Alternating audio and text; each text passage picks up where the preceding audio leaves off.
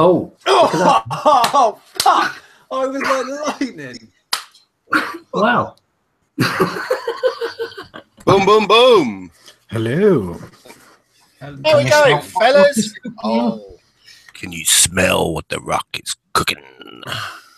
Yes, it's cooking something in the oven. What are you cooking, Craig? What's in the oven? Right, I've got Empire Pie. Empire Pie, an old classic. Empire Pie. Yeah, I've got a classic for tonight because it's kind of like we're on it tonight. We're on it. Somebody say what it is, what we are, and who we what's it. We are the Ideal Home Show. It's Thursday, 9 o'clock. You're watching us on youtube.com or on the homepage.com/live. Nowhere else. Nowhere else. So, fellas, how are we doing? We all right? Very well. It's a secret. Yeah. Where's Craig gone? Look, he's buggered off already. It's that Empire Pie. It's ready. Oh, Empire Pie time. Okay. Passe. Empire Pie every other week. I've timed it exactly right. Look, this is the first helping of Empire Pie that I've got. That wouldn't feed a small child, that. What's that little... No, I've got loads more in there. I'm just getting a little bit. I don't like to pile it all on and then, you know. That actually looked like a dog shit on camera. It really did. It just looked like that dude had put it in a bag and thrown it in a red bin. And have we got a hardware announcement to make before you take that mouthful, Craig? Yeah, I've got a new computer. Look, he's in glorious HD. Look at the quality of those curtains now, bitches. Oh, Look at them. Look. I mean, let's see if we can zoom in. We'll zoom in on the curtains. Hold on a minute. Oh, show us. Somebody in chat just put, what does Craig look like? That sort of... Look at those curtains. We can really see it. Stay on that, actually. You could stay on the curtains for most of the show. Oh. Looks a bit like Rory McGrath, that fella. Yeah, Matt Fox went with, wow, Craig looks weird. Robbo kindly went with, put your ears on him. It does HD though, doesn't it? G Shit Leaper went with, oh my God, does Gary really look like that? Yeah, he really looks green and flowery. I watched Corrie until it went HD. Can't do with Deirdre Barlow now in HD. Oh, God, Diddery. She's terrible, isn't she? She's dead, isn't she? Oh, Diddery. Yeah, but they're keeping her on the show. Dead body. They put her in state in the Rovers. It's not CGI like Star Wars. It's just her corpse. Anyway, should we crack on? We got a serious thing to go on to tonight. But before that, we'll do our hand checks. What we're vaping on. You know what I'm having for tea, so I may as well go first, really. Well, go on then, Craig. Go on. Get out of the way so you can chow down. Yeah, I can get a fresh cuppa as well. Right, I've hardly got anything. I've got the E-Fusion. Look, you can do it in a high. Look, it's good in high res, isn't it? You can see stuff. And I've got a light up there you can see. That's what I've got.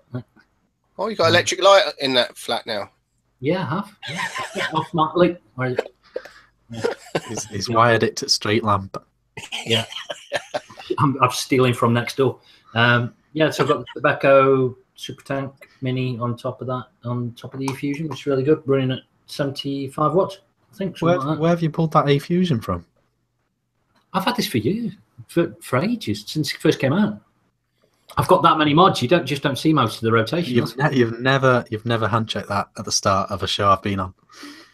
You know, I've got that many. Just line. It's like this one earlier that I just picked up. I've got an OKR that I just had lying around in the back. Just one of my mates built. It's got so many mods, it doesn't even use them. Can't be asked. I know, just that many of them. So I've got that, and in that I've got I've got about halfway down that Cornish liquids. Relooped. It's all right, but at 75 watts, I think it takes all that. The other things I've been using this week, I've been using the Nigel's SVB, nice yellow, orange, and black thing with the origin on top. And in that, I have got fluff from DB Liquids, available at justadnick.co.uk. Which fluff is that, Craig? This is strawberry and peach. So you mixed it yourself, didn't you, that one? Yeah, you got 2 and mixed it, didn't you? Yeah, I got a 120ml bottle and I stuck 10 of strawberry in, 10 of peach in, 5 ml of Nick, and then filled the rest up with VG and give it a good shake. And it's really good. Yeah, really good. Fluff is really good straight away, isn't it? It's almost instantly. Yeah, really liking that. And the other thing that I got was this week, and I've got strawberry fluff. That's all I've got left out of that bottle now. I'm down to that. And I've got the Goon with, who is it who did the tip again, Rick? It's Steve in Maidstone, and Tony sold it to you. Yeah, so yeah, that one on the Goon, and I've got that on the Loch Ness by Envy. So I have got one of those now. Quite nice, quite a pretty little mod. Yeah, I really like it, and I actually, it's one of those mods that I wanted to like, and initially had a really bad problem, which was the delay when you fired it. It did that thing that used to happen in the early 2015 where you'd hit the button and you'd sit there and you'd wait, and then all of a sudden it's like, oh yeah, it's going, and then you'd kind of take a vape. But I've updated it since. There's been a firmware update for it, and that's taken a large chunk of that delay away. Still a tiny little bit of a delay when you go from being powered off to firing, but I think quite a few mods are a bit like that anyway. But other than that, really good. It's 150 watts, dual battery, somewhere underneath there. It's quite a good size for 2 batteries, actually, isn't it? Yeah, for 2 batteries, it's really good. I mean, if you take the, what I've got lying around. I'm actually getting a bit of an echo from you, Craig. You get an echo from me? Mm-hmm. Hodor. It's Hodor. you. Is it me? Yeah. I'm echoing. I'll refresh. You're not echoing, and we all are, which means it's you. It's me. Right. Anyway, I'll do this dead quick. Hexo versus the Loch Ness. Yeah, same as a G size box then, really. Yeah. Yeah, that's so it's pretty much the same size as the Duke. So has it made you want the fancier one? I'd still have the fancy one, but I wouldn't pay 3,000. However much it is now for one of those if you wanted to get older one. So that's all. You can get one RRP, but it involves lists and knowing the right person and all that kind of stuff. And I'm not really a big X1, kind of Damien kind of dick riding fan. So yeah, sorry, Damien. Yeah, I really quite like it. It's really comfortable. It's got that coating, that nice rubberized coating on it. It's pretty sturdy. The battery cap on the bottom, I think, just needs a little bit of a tweak on it. But other than that, buttons are fine. It's not got tack switches. It's got nice little male buttons on the front. The only other bit that's really good on this is you can change the 510, so you can have a recessed 510 or a flat 510. Very funky. So the Atty sits down inside the mouth. Yeah, it's good. And We've got a ghost echo because it's gone now. Okay. Yeah, it sorts itself out. Well, yeah, it was, I think, about 70 quid.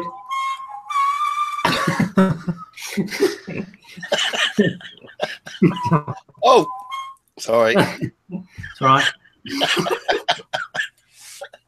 But yeah, so they're about 70 quid, I think, but they're not available over in the UK yet. So, but I got this one from Mark White, so I'd like to say big thank you to Mark White. Last thing.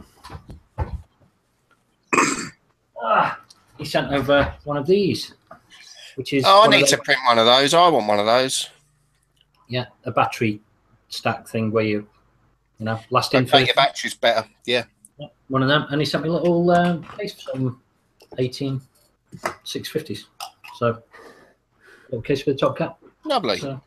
So just like to say thank you very much to Mark White. So, yeah. Anyway, next I'm going to say John. That was me.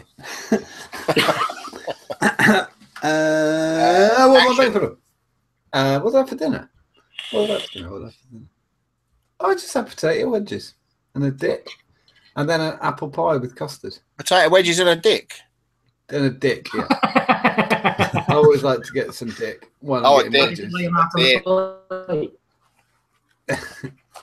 I'd use the dick as a breakwater between my slices and my beans. That's what I have for dinner. Busy week because I'm sort of finishing my current job. So sort of trying to tie up loose ends and stuff like that. It's knackered. But what am I vaping on? I'm looking on the floor because I knocked shit over. Right. I've got a bellet box with a Rev 4 in it. And I've got a funky little liquid from Smoke and Skulls. It's called Sinister. Which is it was very, very kindly sent to me by Andy Brown. It's a very, very sharp lemonade. But it's slightly sweet as well. It's really, really nice, and it goes really, really well with a beer, actually. Yeah, I've been enjoying that. Andy sent that to me, and it arrived a couple of days ago. Yeah, I already kind of getting into it. Very sour, but very, very nice lemonade. Like handmade, like if you bought lemonade in a shop, like a posh shop, and it was slightly misty. And in a bottle with one of those things that you go. You mean with real lemons? Real lemons, one of them. That's one. I have got a Vapor Giant Nano on top of the. I've read that so many times, everybody commented it. On top of a Blackest flask. Yeah, raspberry mint, Vapor Giant Nano flask. Everyone sees it every week. I'm getting low. I've got about 240 mils left. Raspberry mint. Oh dear. I'll live. And a quick mention to Bryn for sending me some woo-wah cigar concentrate that he made up for me because I'm an idiot when it comes to mixing stuff. So he sent me some samples, not samples, so I can make up like 100ml bottles or 50ml bottles with woo-wah cigar concentrate, which is lovely. You sent me some as well. Hey, you've already made it up. I've made it up. Yeah. How big is the bottle? That's a 100ml bottle. Ah, perfect. So I can do 100ml. Right. Yeah. I want to give a quick shout out to Ronnie Douglas because I sent him some Neinals because he made me laugh last week. And when I asked for his address, he sent me his address, and he'd actually messaged me before, and I missed the message he sent me in April last year. Sorry, sometimes I get loads and loads and loads of messages, and I just didn't see it at all. And that made me laugh as well. But so I thought I'd say he sent this to me last year. But it's just a funny thing to say. My 4-year-old son was asking me what I was watching a minute ago when he was watching the Ideal Home Show. So his son asked him what he was watching. He said the Ideal Home Show, and his reply was that it was Gandalf, and started pointing at Rick. No, you shall not pass. Play that to your son. There you go, Ronnie. Thank you very much for watching. Richard, what did you have for dinner? Probably nothing. And how has your week been? You have to ask Richard what he had for lunch, not for dinner. Would you have for lunch rice? And yes. How's your week been? Yeah, for lunch I had a packet of Tilda coconut boiled rice. That's one of your favourites. Yes. Now Switching your game up. I put a little bit of soy on it. Lovely. I had sushi, so we were close. Yeah. Just really want, even though I'm not smoking, still quite keen to get cancer. So you get that from soy sauce? Yeah, apparently. Oh, excellent. I just stop burning And burnt toast as well, apparently. this burn thing has been coming Potatoes. out every couple of years for about a decade. Yeah. Yeah. No one cares. It's silly, isn't it? I mean, years ago they were feeding kids coal. Yeah, They didn't, it's fine. you know. Yeah, and where are they now? They're alive still. You know. North. Yeah, fair play. Yeah, tea, and I don't for my dinner yet. Good week, not bad. Sarah got a bump in the car, but no great drama. You're right. Yeah, she's fine. Kids fine. They were a little bit upset at first, but life goes on. Vaping on a plethora of things. Vape Droid C2D1. Oh, I got it right and everything. R2D2. Yeah, this is the kidney-shaped mod follow-up from Vape Droid. The disappointing with the follow-up. the difficult second album. Yeah. It's a very interesting shape. DNA 250 though. Which is It's great quite board. nice. Oh, it's great that it takes the thing. It's just the 510, the button, screen. Apart from that, it's brilliant. I haven't had any trouble with the 510. It's just in the middle, which is weird. The button is, for want of a better word, soggy. So it's got a soggy. It doesn't push back at you when you push it. Oh, That sounds to me like it's using the standard onboard tactile, which aren't really clicky and they're quite small. And they've got a big lump actuator there pushing onto it. So they maybe should put a whole new button on for the fire switch, I think. Oh, is he frozen? 18650s. Oh, you say that again, Richard? You sort of went, blah. Oh, sorry. So the apparently on the DNA 250, they've improved the way it behaves with 18650s. Oh, okay. Because the 200 was specifically lipos in their brain at the time. Right. So that's quite interesting. It is doing really well, performing really well. In terms of holding it, I think it's like you just put your thumb in the groove at the back, really. But it's a bit weird that you've got your hands on the screen, your fingers on the screen. Oh, I hate that. Other than that, it's ignoring the groove altogether and cheeky thumb across the. Which makes it even bigger, really, if you do. There's a bit, or feel bigger. On top of that, I've got the Hurricane Junior, which I'm loving. If anyone just had a Hurricane and thought, I wish it had a bit more air, then that's what this is. Has that got an SD card? Has that got an SD card slot in it? It looks like there's an SD card slot. I'm telling you, there you go. Yeah. You can download your photos with it. I can't decide if they're for style or for venting. Let's find out. We'll find out later. You might do something else as well. Yeah, we'll make it blow up in tech time. It's not a mech, so It's not a mech. I'm gonna blow up. Hurricane Junior, genuinely my favourite RTA ever. Awesome. Well, I'll change next week. Yeah, but I really like it. Next, brand new from Motofo, the Lush RDA.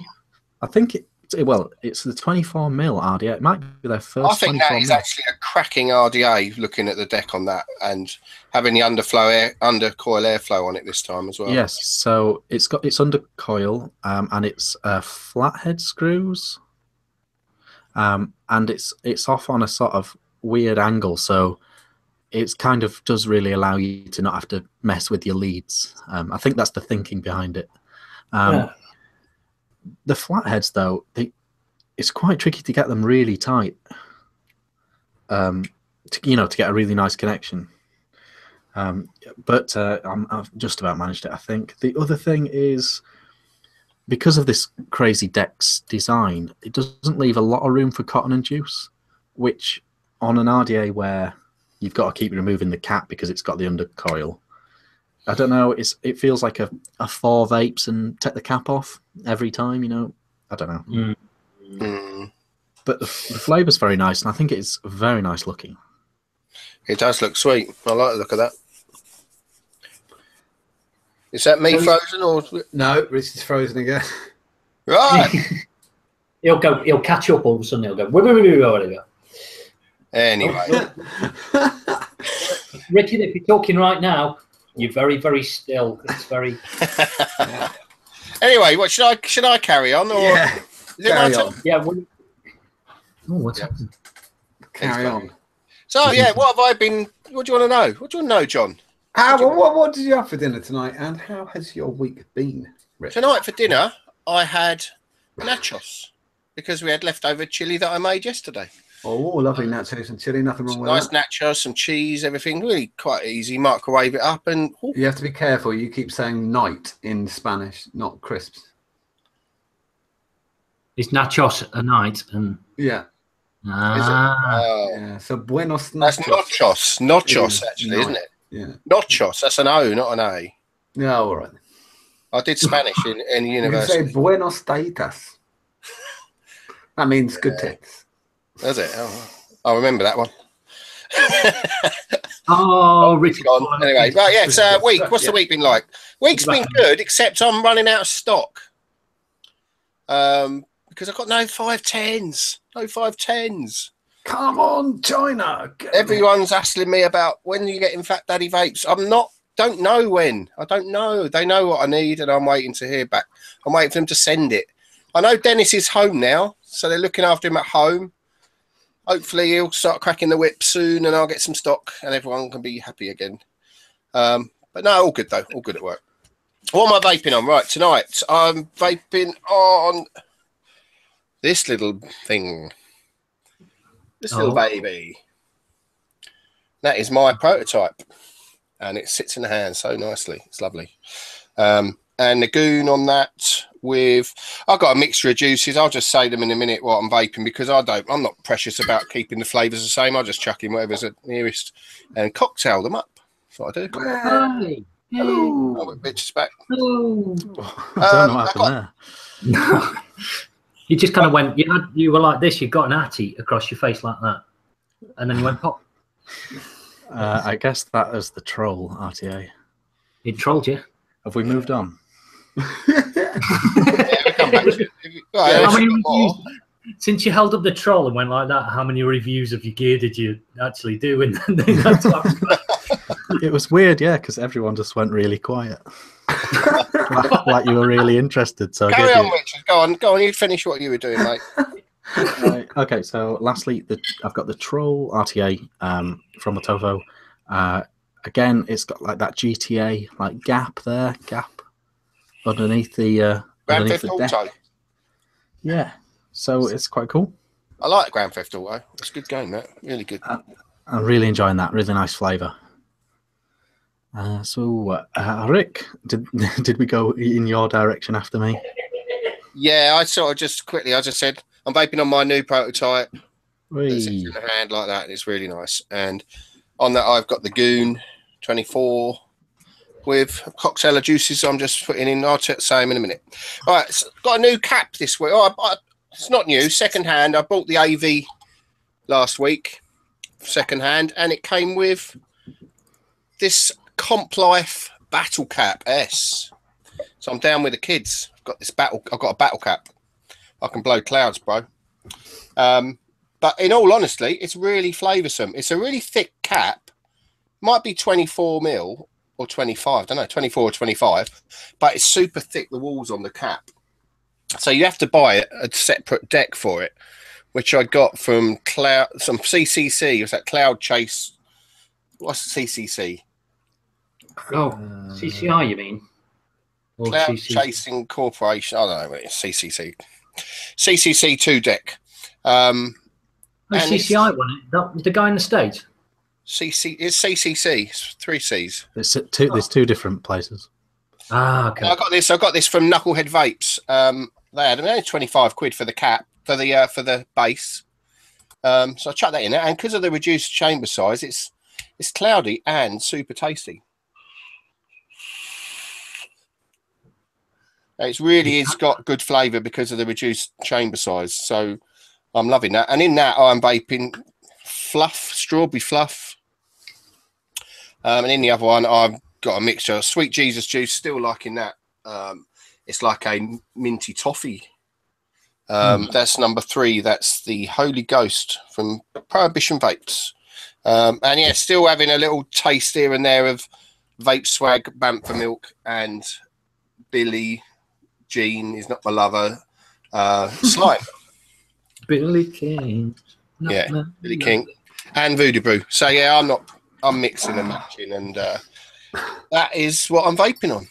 I just remembered I completely forgot to hand check something, which is because I was just about to use it, which is the RX200 with the Merlin Mini, and this is revision 3 of Cactus Punch, and I've nicked it up now, so it's 12 milligrams. I've started vaping mine, and it's really good. That's really good, and mine's gone. That's how it is. Yeah. It's certainly a different. It's different, isn't it? It's a different juice. I've got it in an orange. I've got it 12 milligrams.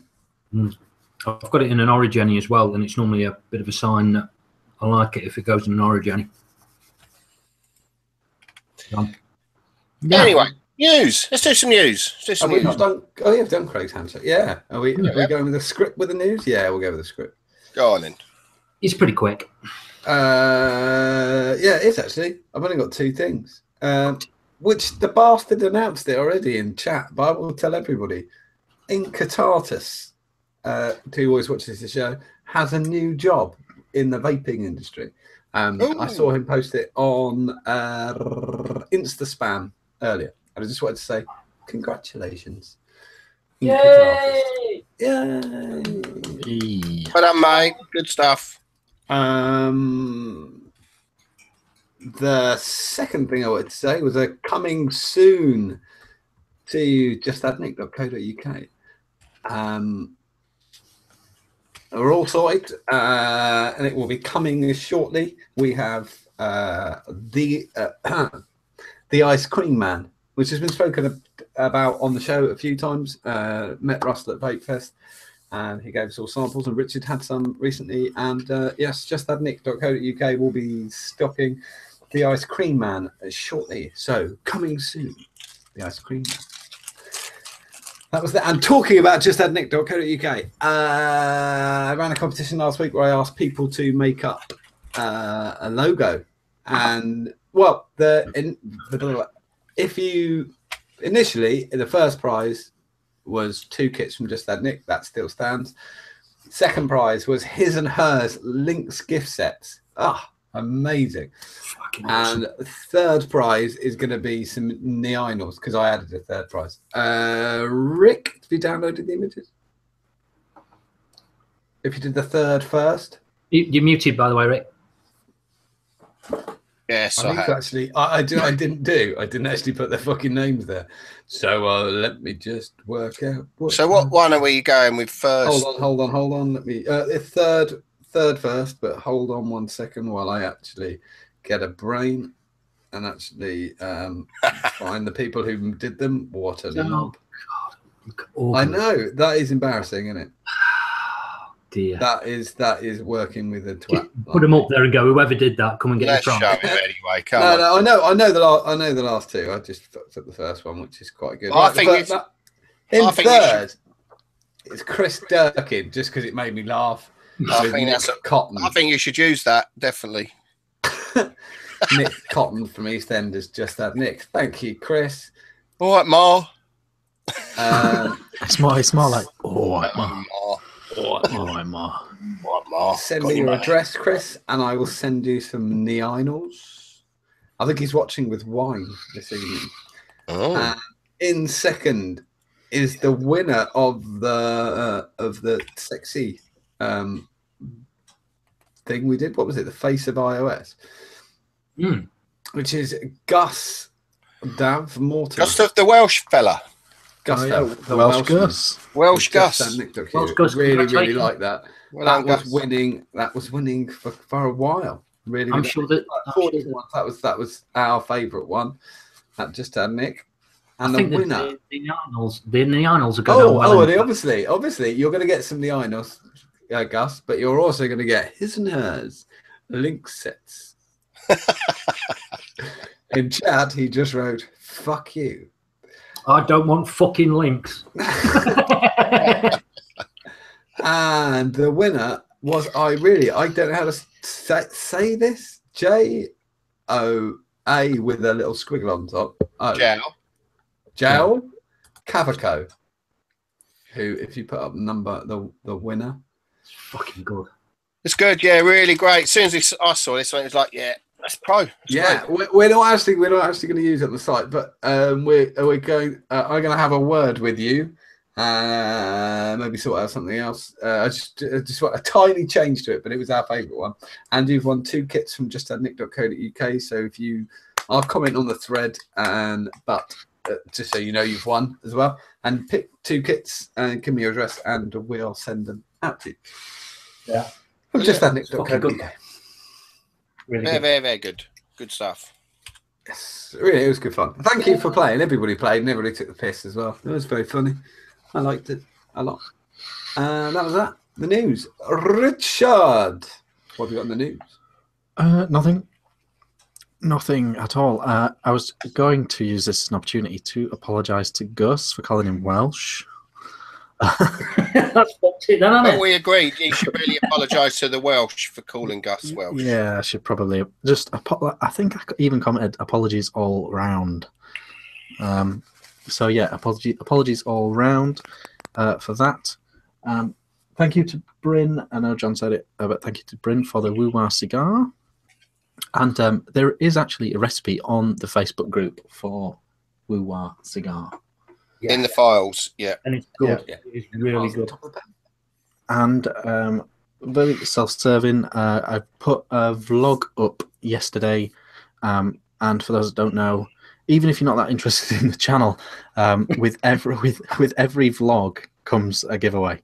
So skip to half an hour and go watch them. They're good. Feel free to enter a giveaway. Yeah, there's a giveaway every. So there's a giveaway open currently on the channel. You just massively increased your subscriber count there. With that. Yeah. 3. Yeah. Which is just type in B1CK on YouTube. That's all you need to type, and it will come up. Yeah. So that's me, Craig. What have you got? Right. Just to say, I will send out the Gustav, Frape, John Frape, and Ollie won the Face of iOS. Now they can get these vinyls anytime they bloody well like. They know they can. So I'm going to pick 3 other people instead of the whole of that. I'm just going to pick 3 other people that wouldn't normally kind of get these things. Do you have to explain that? You have to, we've known them all. We've known all 3 of them for ages. I've known Frank for 2 years, known Ollie for about 3, known Gus for at least 2. Yeah, so we do know them already, and they're friends. So it doesn't.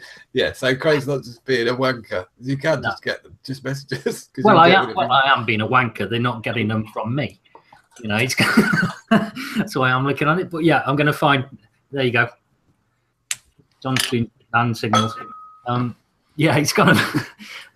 I'll pick 3. The other thing is as well. I put a post up the other day, and I've just remembered this, which was Zach Marable, or I think it is, from Moderation Vapes. He's got a channel. About 5 months ago, his house got flooded, and we did kind of a thing about his GoFundMe page to help his family. He'd got a kid who was seriously ill, and they were flooded out the house, and they were in real trouble with what was happening. And it's all got sorted. And then the weekend just gone, he did his first review since all of the problems that he had. So just want to say thank you to everybody that kind of helped, and go and watch his videos. There's a link in the Facebook group, which is the Ideal Home Show on Facebook. Yeah, go and check him out and leave him a thanks and kind of a welcome back. I think that's the way. Rick, what have I got? Oh yeah, I've just quickly want to go through this. Quite excited about this. I mentioned the SX475. I don't know if it's got a J on the end. I can't remember now. SX475 board that they've sent me samples, and I've got them here. So I just want to quickly show you them. Compared, this is the baby. I want to show you it compared to the standard SX 350J. Yeah, that's what it is, isn't it? Can't keep up with the numbers. But that's the 475. That's the Oh, blind. below. Fucking hell, that's a lot smaller. So you see, there's a. Hang on, let's present me. So, yeah, you can see there's a fair difference in size there. And also, look, when I turn it over, that's the SX 350J. That's the 475. It's got one of those tiny little inductors on the back. So I think it's about 12 millimeters, if that. Wow. So fair difference in thickness for the board as well. So looking forward to getting those. So yeah, that's it, really it. Yeah. So that's my news. Nice. Right. Take a deep breath. Go and get your cups of tea. Go and get a cup of tea. Crack open another beer. Yeah, it's You've got their boots on. Unless we're doing troll, Richard. Are we doing troll? Have you got it? No. we're not doing troll. If there's time at the end, we'll somehow figure it out. Well, Yeah. we'll lighten the mood. Right. Right. First of all, I'll say this out loud because it's the easiest way of communicating with Rick, which is, have you sent Mooch the link? I have, yes. Excellent. Okay, Mooch, if you're watching, come in, mate. Yeah, whenever you like. Whenever you like. Yeah, he'll be around. Right. Who's going to start? Who's going to start? Come on, who's going to say about it? What are we going to say? Come on. You want me to say about it? I had a gripe, didn't I? Yeah, say why as well. Yeah. We don't want to. We're not ones for drama, and this isn't a drama thing we're talking about now. But something has put our nose out of joint, and it's misinformation really, and we want to highlight it because there's been a few instances of people who are supposedly high profile putting out misinformation. So we want to not pull them up, want to steer them in the right direction, I think. And we'll go through it now. Let's go through it, shall we? Right. The reason why we're doing it is, first of all, we got the kid, the guy who went and blew himself up in the face. That was that was kind of the thing that started this whole thing off, with it going viral, and it really did go viral. The second thing was a video that Dave Dawn did. Yeah. And the third thing was Vapors in Power thing that appeared on there. I don't know if it was Vapors in Power, but by association it was, because it was his own vlog, which he's done this previously before, which is, I don't care about saying this, it makes no difference. Fergus from Vapors in Power, the winner of their election this year, there was only one runner. So surprise, surprise, he won. I'd be surprised if many of you have heard of him, apart from, oh my God, look at what this bloke's written now. I've exchanged the word bloke for any swear word you can think of, and you've probably been sent it. And Fergus writes a vlog, and he wrote a vlog about the dangers of mechs. Yeah, and last week. Just to add on to that, Fergus is also the same person that called all vapors stingy. Yes. That billion wives thing. Yeah. And he's supposedly. The trouble I have with this is these people have given themselves this role as our leaders in the fight to save vaping, and they're not, though. They're not our leaders, but they've given themselves these roles, and I think they should be a bit more responsible with the information they put out there.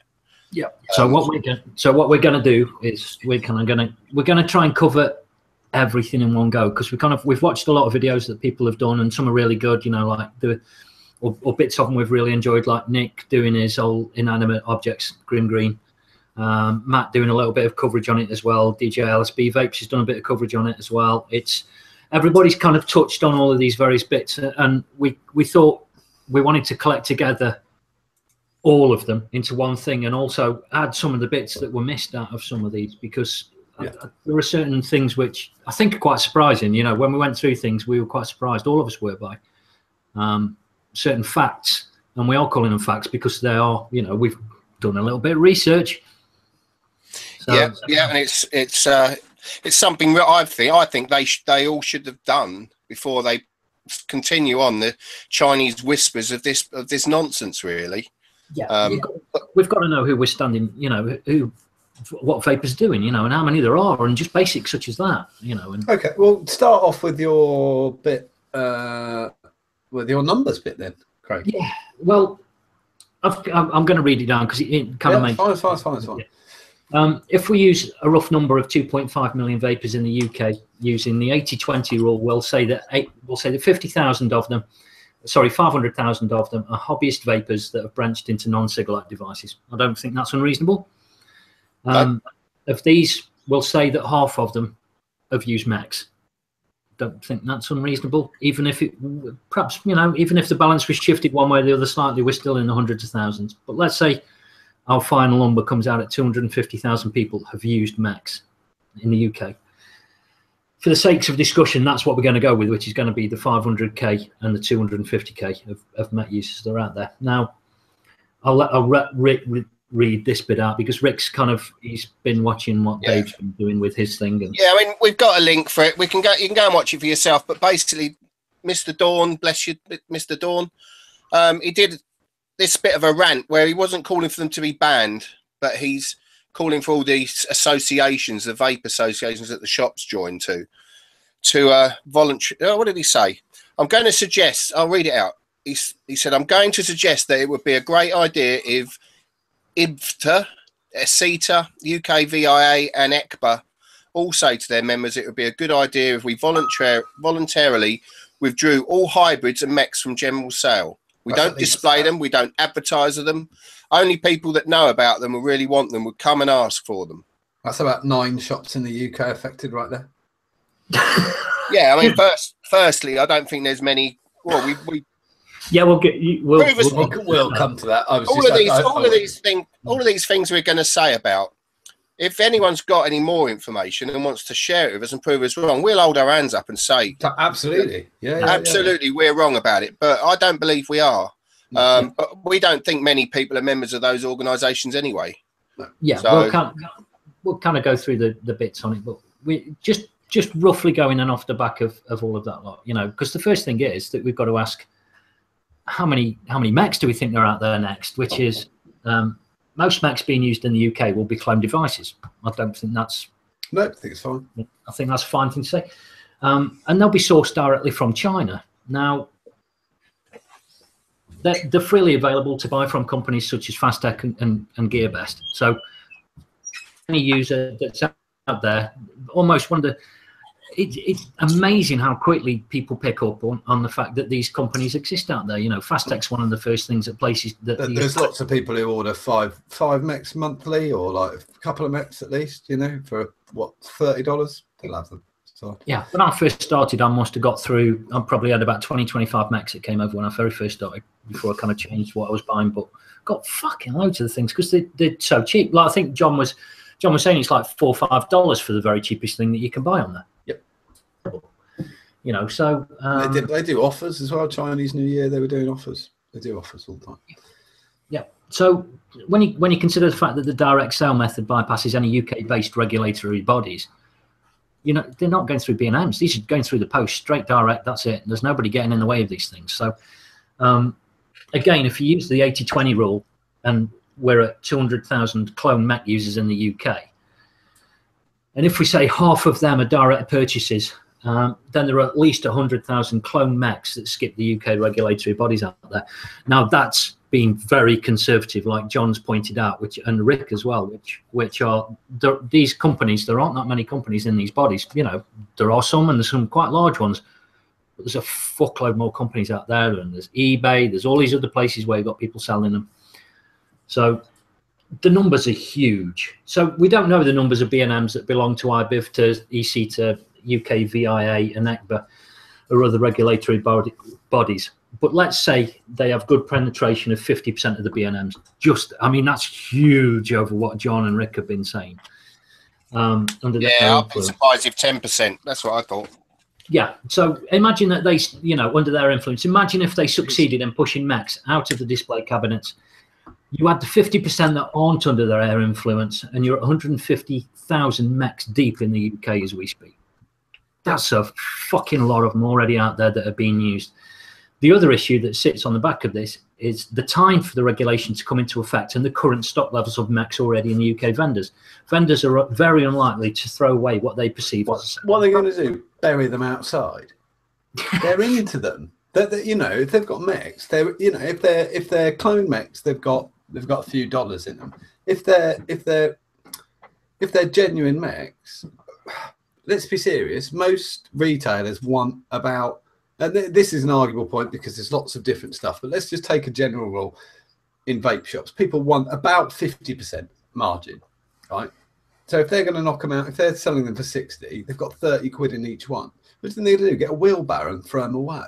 If Jamie Oliver said, "Oh, we should stop eating chicken wings," the butcher's going to knock the price down. He's not going to dig a hole in the back garden and throw them in.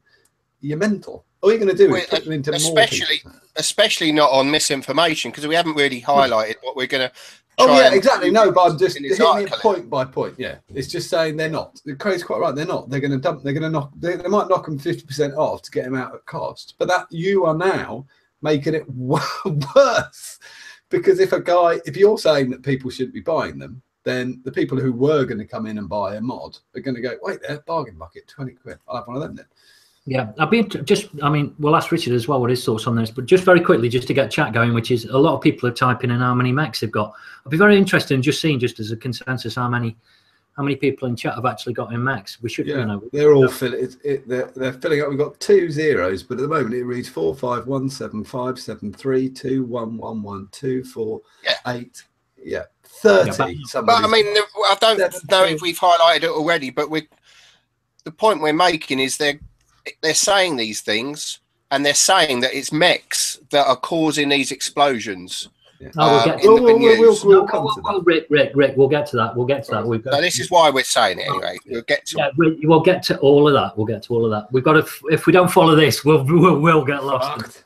Okay. There's lots and lots of stuff. But so the bits we'd be very interested in hearing from those organisations and bodies to hear how many shops and people have actually got underneath them, because it'd just be interesting to get some idea, a census of what's going on with these things. And these organisations should be open to being able to tell us how many shops have actually got under their control and how many shops. They should state their members. They should. Yeah.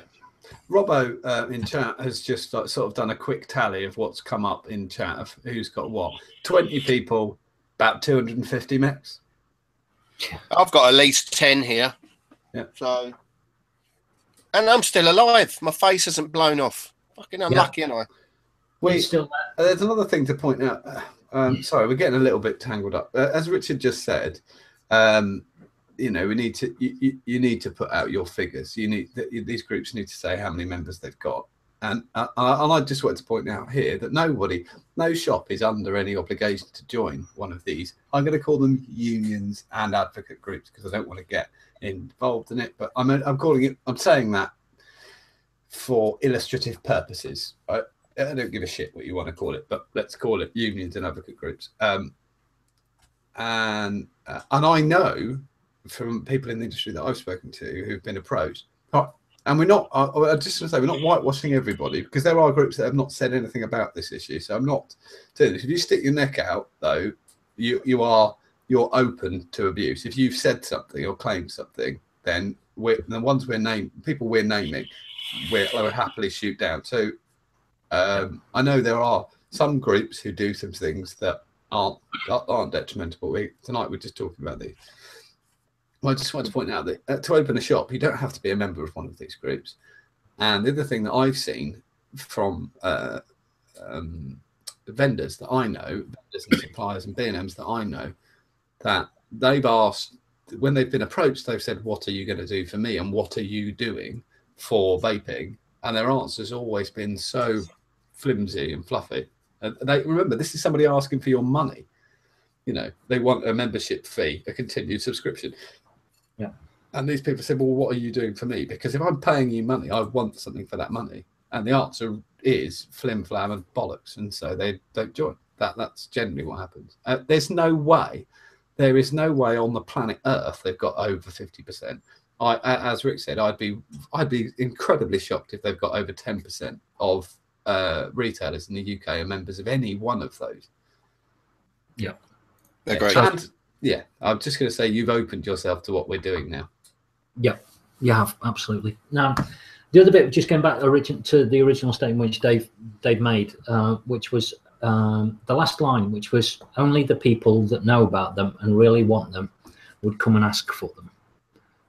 I have a real problem. This is like going back to the days of when somebody's got the blue movies under the counter type stuff. What it is? It's black market, isn't it? Speakeasy, isn't it?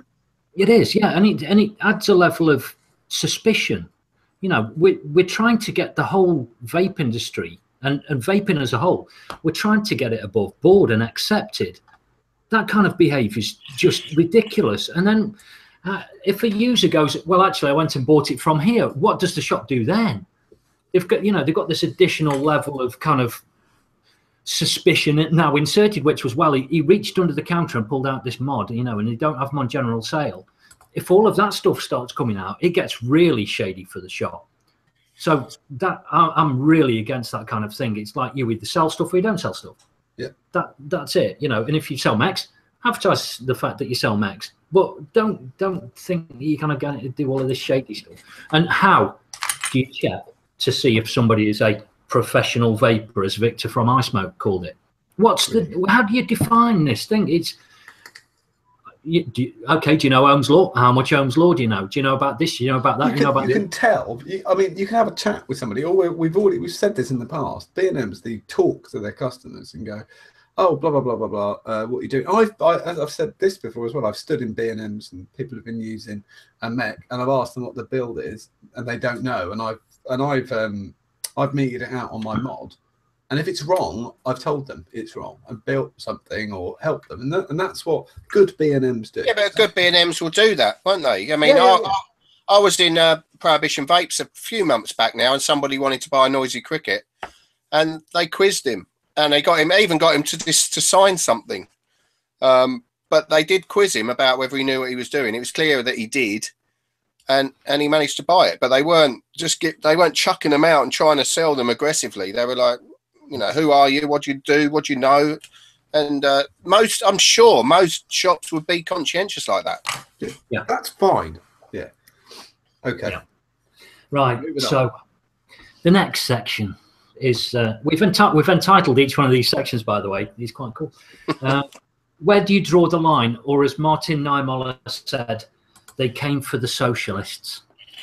Well, personally, I think it's a bad thing to limit people's choice. I mean, what's next? If you say one device is no good, what's next? I mean, Squonkers are mechs for a start. Generally, most of them are mechanical. We joke around. We joke around on the show all the time. There's 4 of us on here, and we've all got stuff the other people wouldn't use or don't interest you at all. I don't vape 3 milligram. I always vape 12 or 18 or whatever.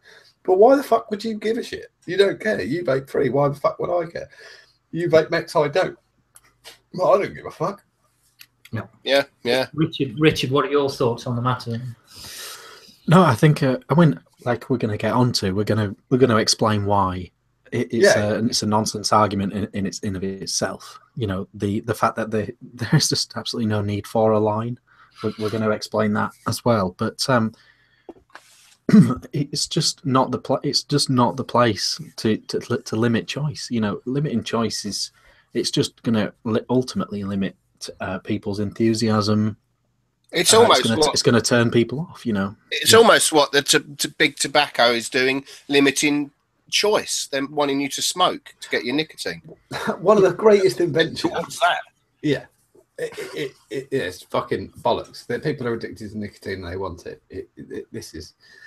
Now, if there's a safety issue, then maybe, but we'll get to that in a minute. Fubacker, because it's my business to concern myself with other people's business. That's why you suck for vaping 18. Food's got it covered. But on that whole thing, I'll add it onto the back of here. But earlier on today, Dave done Dawn was doing some stuff with somewhere in Scandinavia to do with snus, but later in the day he decided to tweet the following, which is, in my mind, there is no conditional support for e-cigs. If you don't support e-cigs unconditionally, you don't support e-cigs at all. It's just laughable. I mean, so he's turned around, U-turn, as he on what he said a week ago. Completely. It's kind of like, what are you doing? It's kind of like, look, if you're going to have a message, stick to your fucking guns, because that kind of wishy-washy bollocks, you're just going to we are going to run you over for it. If you were going to draw a line, how would you draw it? Like, what about a mech with a fuse? Yeah. How about limit? Let's just bring in a limit. Let's limit ourselves exactly as other people want us to. Like we've all seen. Do you remember when we saw the draft regs come out? You know, when they were talking about limiting power and limiting. You know, it doesn't make any difference. What are you on about? Yeah, which we're going on to as well. Yeah. Okay. So the next bit, it says, who are these regulatory bodies and how much influence do they have? Which kind of harks back a little bit to what we've done before, which is, now this is purely as a user, but vapors in general have very little knowledge of them. Your vapor on the street might have seen the name crop up in a multi-choice quiz in Vapor Arm magazine. But if people who already vape don't know them, how can we be expected to help push new vapors to vendors who are regulated or know what their role is so that we can... I want to just play a little bit of a game in chat, just because we can see this. I won't make it up. I'm quite happy. And these are mainly people in chat. I'm not stupid. Most of the people we have in chat here vape all the time, and they're on vaping things all the time. So what I want you to do is write yes or no in chat. If you know both Dave Dawn and Fergus, both of them, you know exactly who they are. Not either one, but both. Right? Yes or no. That'd be great. I'll comment on that as it comes. We'll have a follow-up. Be interesting to know if they know one more. They might be aware of those two, but fuck me! Has it's come through on chat? There's not one yes yet. No. Yeah. Well, either way. So there's a massive awareness issue. Yeah, I mean, I'm kind of hoping partially that Gary Dibley's in there, because I love Gary to bits, and he's a really nice guy, and he works for one of those bodies. It's such a shock. It would be such a shock to the system to realise just how little you've penetrated this huge number of people, really. You know, and it's only a subset. But when you've got 100% no's and a maybe, you've got one yes. You've got one yes. Oh, we got one yes. It's me in it. There's one. You got one in 20. That would give us. Yeah, so it's me in it. So one in 20 of a very, very hobbyist advanced. Yeah. I was even wary of asking that question because I thought it may well come up yes all the way down. Well, I mean, I'm sure the majority know Dave Dawn from Vapor Trails TV. I'm sure. I was just trying to prove a point that there's one of those guys is the head of Vapors in Power in the UK. We've got a guest popped in. Mooch. What's up, guys? Man. We're going to get onto some battery bits in a bit, Mooch, and anything you want to pipe up with and knock in with, mate. Come on. I'll tell you what's happened is you've struck it pretty good here, actually, Mooch, because one of your bugbears is about to come up, which was one of the things that we it's actually the first thing you just hit it. So we're kind of following the document. We're doing the bits that are the same, but yeah, just feel free to jump in whenever you like. Which is this? Dave Dawn said, if there is going to be 100k shares of a Facebook post of somebody getting his face blown off because he doesn't know how to use them, stop fucking selling them. Those are his exact words. Quote, that is. Right? Quote. Okay. Yeah, I mean, I'd say to that, Dave, really, come on. I mean, he's talking about Mechs. Let's make that clear first. Why not, as a self-appointed leader of our community, Dave, why don't you try to understand that this is a viral thing? You know, the only way you can't stop things going viral. Why don't you try it and learn how this process works and put some good information out there to go viral? You know, Moochie's got something venting. He's like it. You're right there, Mooch. He's not. He's got his headphones in. Okay. He's in. Did it vent, Mooch, or did you get there in time? I got there in time. The bleeding stopped in my leg. I'll pull out the shrapnel later. So just very quickly, you remember a long time, you told a story about when you were doing some testing with some absolutely massive amperage, and you got all of the bits stuck in your jumper. What was the story again about that? Do you remember? It was like 11,000. That's a daily occurrence in the maybe the trauma has wiped the memory from my mind. He got hit in the head by part of it. Yeah. Well, what do you think the hat's for? It's that flattened head that got sheared off. Oh, by the way, nice T-shirt. That's as hard as I can get. That's a gloomy one. But no, what I was saying, you know, these people they're self-appointed leaders of our community, and they're jumping on. You know, we know the media is talking bullshit. We know it's all spin because people want to read about e-cigarettes blowing up. They're telling us it's all mechs. It really isn't. We're going to prove it in a minute. But they need to get off the media bandwagon, and they need to start doing their research. They need to put real information out there and support the vaping community. Because they're not helping anybody by dividing a community, singling out a specific type of mod. So that won't work, in my opinion. I saw about half the video, I believe, with the one you're in question, and certainly here in America that would go over very badly. And I know there's a different community. The good thing is, though, as I just proved, Mooch, nobody watches it, so it doesn't make any difference. That's the great bit, you see. I'm not touching that line. Desperately, as I try to make noises with my mouth, try to figure out where I was. Okay, banning mechs. Problem is, for me, it avoids the actual problem, but it's more of a band-aid solution in my mind. Because we'll talk later. I think there's an underlying problem that exists for a lot of these things that doesn't involve the type of mod. But also, as soon as you tell a bunch of people, especially if it's a younger crowd who may be attracted to mechs because they see the trick teams and the comps going where they'll always use mechs, so they have to start with a mech, they do not take kindly to being told, no, you cannot have that. That would mean I will sell my car to buy every mech I can. Somebody said it exactly this in chat. They said it's a really great way of doing anything. Ban it. It really works. They said, I mean, look at the war on drugs and look at like telling kids not to drink underage or not smoke. It really works. We know that. We know how brilliant an idea that is.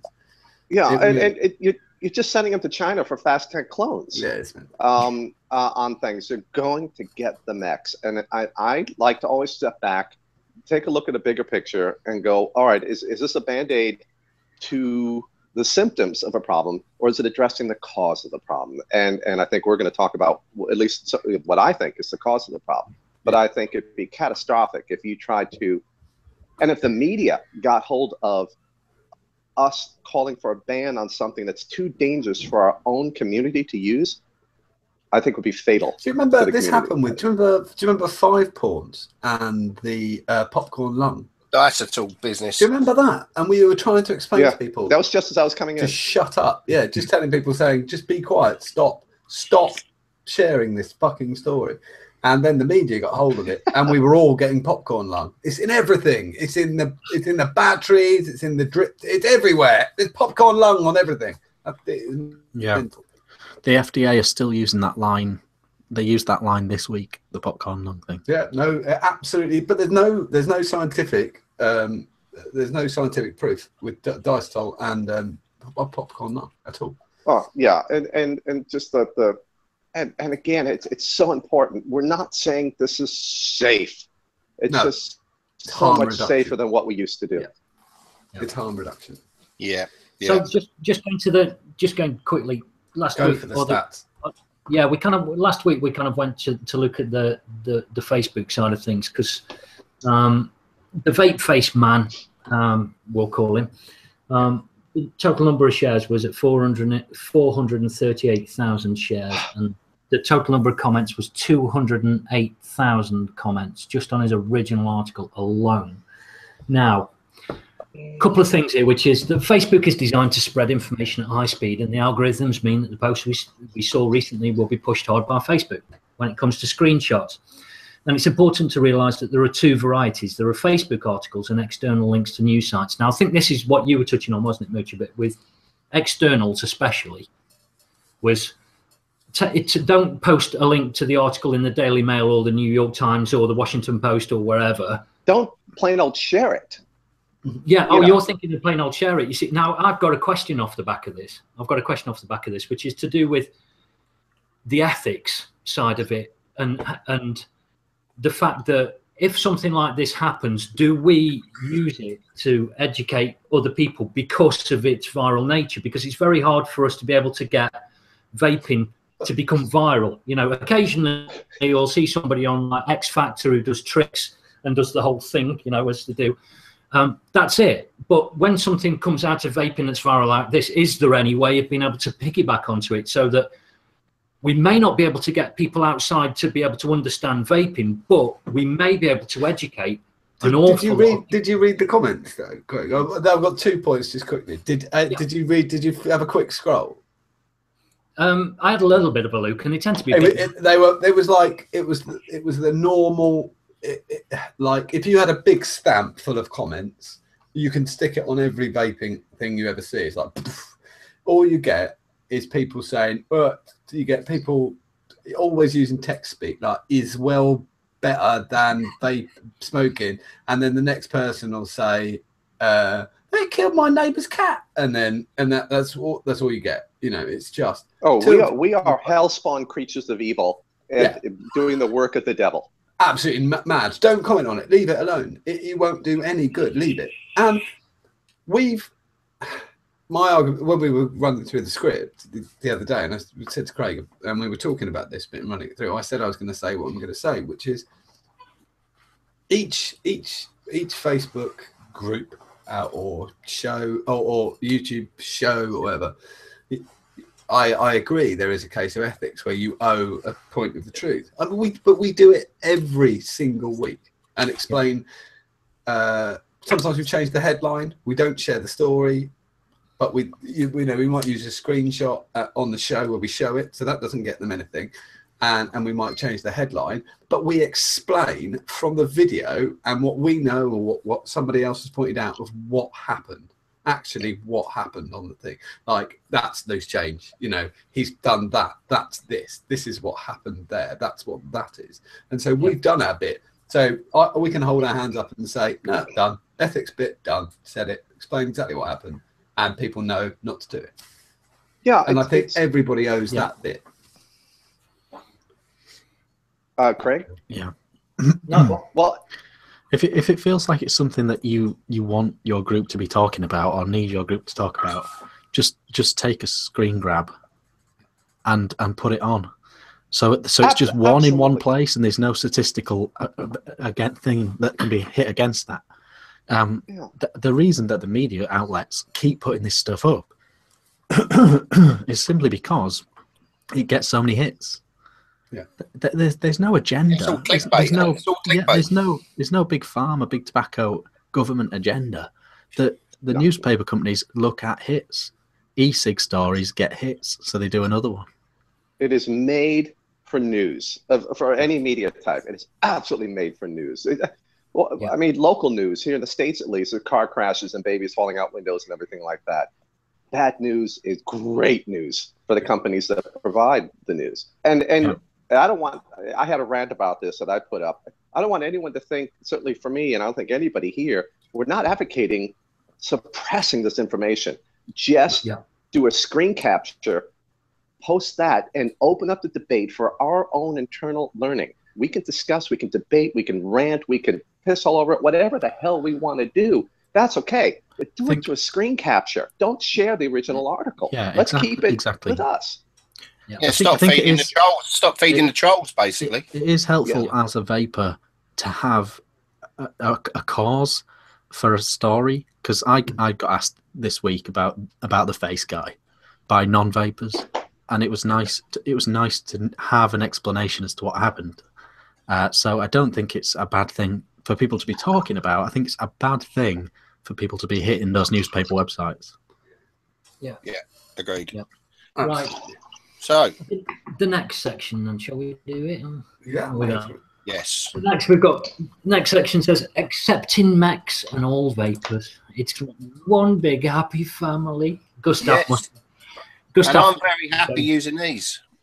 Yeah. So you see, and I love Rick. I accept Rick. Yeah. And I accept I Rick love for who Craig, he even is. though he's wearing a silly T-shirt. And I have pictures of Craig loving Rick, so it's true. That's how we got him on the show. We just sent him there. Did you give him a top? Yeah. Yeah, I'd send him on. It was the one with the donuts and the one with the chocolate spread. Oh, It was a good one, that was. Yeah. It's just There was diversity. There was isn't it? spray cheese. We're all going to be spray different. cheese too.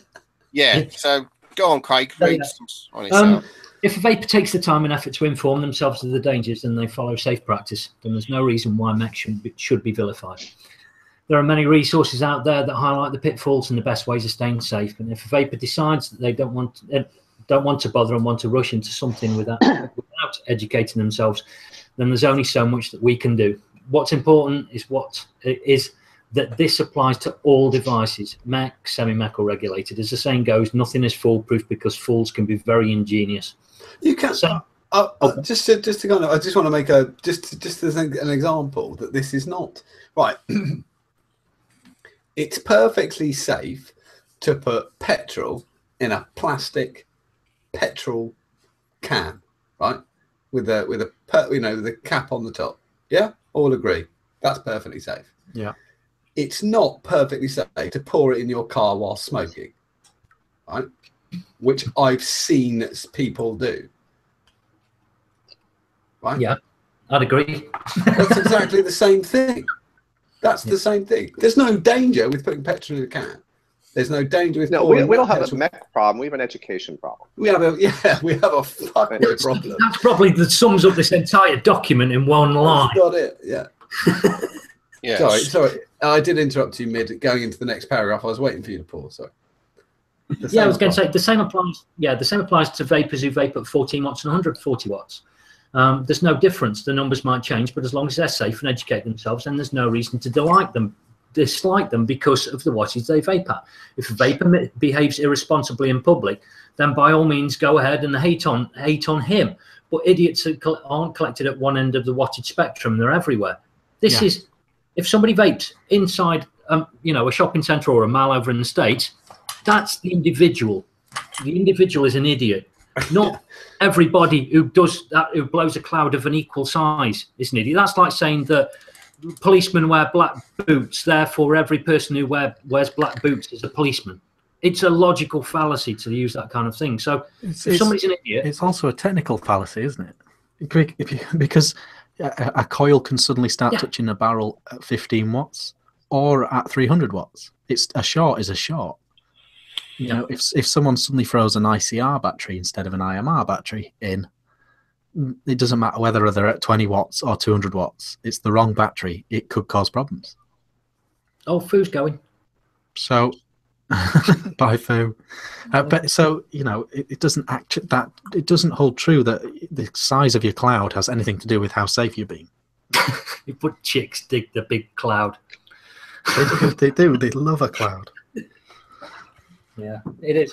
So don't think it's hit. But I wanted to add this on the end of. I think this is kind of misplaced on where I've put this in the document, but I think I really want to say this, and I think this is really kind of beating him with a bit of a stick as well. When you finished your bit, I've got a correction that somebody else put the same out in chat. But okay, which is this? Don't you think that it's hypocritical to be taking money from people at an event like Vape Expo down in Birmingham, where a huge majority of the vapors who gave you that money were cloud chasers, only to use that money to take the mods back out of their hands? The only correction I want to point out is that somebody mentioned in chat that Mr. Dawn was using a mech on stage, but I went back to the video for 2016 and he wasn't. Yeah, we checked. We actually checked to see what he was doing. He might have been doing another event, but he wasn't at that event. But yeah, no, he's still taking the piss. Yeah. So, if you want their money, you defend them. But it is hypocritical. Dave Dawn has You know, bless him. You dropped a bollock there, Dave. To be honest, you can't single out mech users. I mean, this is a quote from your video the other day, and he said, "Take the bloody things off general sale. Stop fucking selling them, because they are going to cause the industry and us as vapers a problem." Well, this has led to me. I mean, I've gone away and I've actually done some research, okay? And I think that these people who put themselves in these positions where they're supposed to be an authority on it should have done a little bit of homework before they said it. So I'm talking about anyone who's blaming and done videos and articles saying that mechs are the problem with all these news articles. I'm calling you out on it. Prove me wrong if you want. I'll hold my hands up. But I went to the Fergus Mason article. Do a search for Fergus Mason. You'll find the article. Don't bother, honestly. So now, I don't actually disagree with everything he's saying. He isn't saying ban them, but the follow-up comments to the article, he was basically... Was this the bye-bye to Mechs? I'm sorry. Yes. That was They've had their day. Let's let them drift off into the sunset, he was saying. But he's which isn't, fair enough. That's his view. But it's the follow-up. It's the follow-up comments, really. And I said to him, I've seen just as many articles on unregulated mods with where unregulated mods are exploding, and he told me I was talking bullshit. So guess what? I've actually gone away, Fergus. You maybe should have gone and done this before you published it. And I'll put the link up for people to see. But there's a comprehensive list online of all the news articles that have gone on in for many years. But I scrolled through all of 2016, and I'll put the link up. And out of all of those, there's about 50 cases, 50 news articles in last year. And I went through them all. When they say what the cause is, what devices they think they were using and were using, they got facts there. And I went through them all, and I counted how many regulated, how many mechs, and how many were just batteries going off because of shorting in the pocket. And out of all that 50, there were roughly 50. There were 19 regulated mods exploding, and there were 16 mechs and 30 batteries. So there is your proof. He called me out. He reckons I couldn't find one. I found 19 there just in last year. You found 65 is what you found. 65 of which 65 incidents. I gave up after. Batteries. I got to the beginning of January last year, and I thought I don't need to go any further. So yeah, I challenge anyone to show me any more proof that mechs are more dangerous and cause more accidents than regulated mods. So go through those figures again, Rick. 19 regulated, 16 mech, and 30 were batteries. That's what this article decided. I'd even argue that there were less. Say the article was on esig1.com, and esig1, yeah, and we'll put the link. And props to them. That's a really cool thing. Oh, really? Yeah, yeah. They've collated all this information and put it all together, and it shows it. I mean, and I can't believe Dave Dawn and Fergus Mason or anyone else that puts videos out saying that mechs are the problem haven't gone away and done some homework. They've done these Chinese whispers. They've listened to somebody say they're bad, believe it, and then gone away and said they're bad. They've gone with the sensationalist headline. That's crazy. They have. So they know the media talks bullshit. They know the media talks rubbish and sensationalizes things, but they're going along with it. They are, they're members of, Dave Dawn's a member of a team, and Fergus is a member of Vapers in Power, with a leader of Vapers in Power. And there's only we have like a script meeting on a Tuesday. If there was something in that script, right, if one of us was going to say something, right, the other three would call them on it. If you said, I'm going to say X, I say I'm going to say, if I just found out the other day, cherry gives you AIDS, you'd go, whoa, wait, no. John, just go and check that and find this and do that. And then, you've got no problem on Thursday. We never go on what we... If you say cherry gives you AIDS, but you've got to find the backup for that. They've got the same system in place. Why are they not? Why is nobody going, what? Don't say that. Yeah. Yeah, that's wrong. So this is it's getting into Mooch land almost now, this one is. Right, so heading back into 2015, we can all remember the Smock M80 causing a huge fuss. And they were terrible. They were really going that was a big thing, huge across Reddit, picture after picture of Smock M80s going on. So why weren't they called out? Why weren't regulated devices called out as a whole? What made it so that mechs are so special this time around, when regulated mods at that time were relatively new to the market? Surely they, it's that doesn't make any sense at all to call out something that's mature like a mech when you've already got a history that they could have searched for all of the numbers to work out how many there were. Along comes a new thing like a regulated device, and the Smock M80 causes fucking havoc. Why didn't they call it out then and say, that's it, regulated mods are dead, we shouldn't be using those, we should be using these other things instead? There's no logic behind that. Well, there is a logic, but it's not, maybe not an excuse. But I think I can see the reason why. In 2015, we didn't get the media exposure from the 80 incidences that we do from that particular mech that went preposterously viral. So that naturally draws attention to, hey, stop having that thing within our community. Versus, anytime the iStick 50 watt 2.5 years ago, yep, or so, that was doing its little fireworks display. None of those went viral. I don't know if it was even noticed. Yeah, by the outside community. So I can see why they hadn't realised the hits they could get. That's why, isn't it? Well, yeah. I think the media's gone. Whoa! We show this every week. We can get a crap load of hits, so people going, oh my God, but this is the stuff that's led to the FDA's battery safety workshop in April, which is bad because that's the FDA looking for information, and they don't look for information because they need reading material. They look for information because they're considering regulations. And there are some nightmare scenarios regarding batteries, like protected batteries only, that the FDA can put into place. And everyone walks around with a big chunky 18650, the size of a pair of Snickers bars or something like that, because it's in a metal case with protection circuitry, half a volt of drop from the wiring and the protection circuitry and stuff. So there's chain reactions to a lot of this here. And if go on, carry on, mate. I'm just going to. Well, repeat myself about something, so I'm going to shut up. You go ahead. Okay, but this also adds something which you've kind of touched upon a little bit, and I don't think we've kind of got it in here, which is it kind of makes you wonder where and the guys will tell me if it is or it isn't, but it kind of gives you an idea as to where these advocacy groups are getting their information rather than reading. Yeah, they're not. Yeah, that's where they're getting it from. It's like what they're doing is they're ignoring all of vaping. So there's this thing which is kind of like a flat sea, and underneath is all of these events taking place.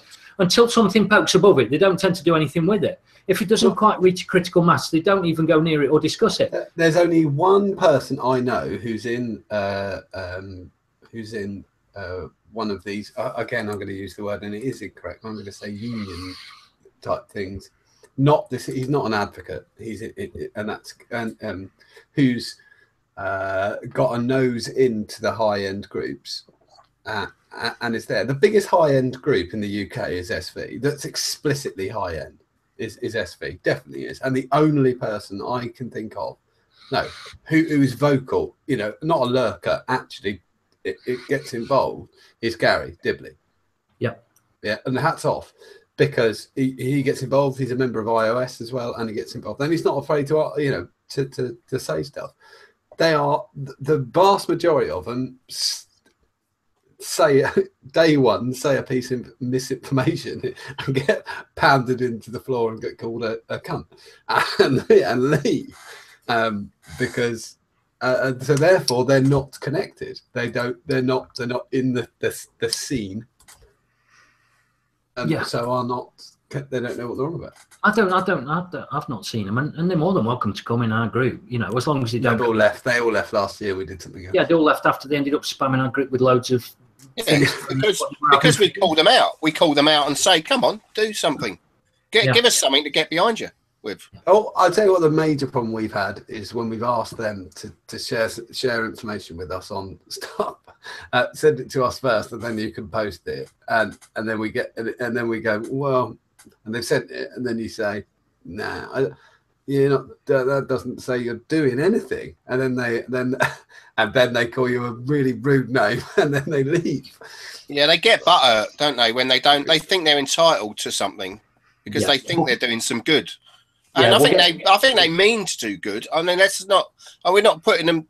You know, they think they're doing the right thing. But they're doing bugger all. Yeah, we'll get to the. I'll get to the end. Don't worry. Yeah. Right. Yeah, let's move on with the script. Come on. Okay. So National Officer Statistics, Craig. Yeah, so we've got National Officer Statistics is behind by some time, but there's still roughly 90,000 home and leisure injuries caused by thermal damage in 1 year. Okay, so we're down to 60. Is that UK statistics? That's UK statistics. I think that was 2012 was the last ones that were released. Okay, how many of those articles do you actually think were from the UK? 2, 3 in a year? That one was Idaho, the exploding face man. Let's say there were 9. It means it's 1 in 10,000 of these incidents is that. And even then, that's assuming that goes into those records or, or vice versa. But either way, the numbers are going to be tremendously low out of all of the things. All of the other causes that are above that, such as or somebody smoking a cigarette or any of those kind of things, then they're all going to still be in there. Or somebody setting fire to themselves or kids with boxer matches, those kind of things.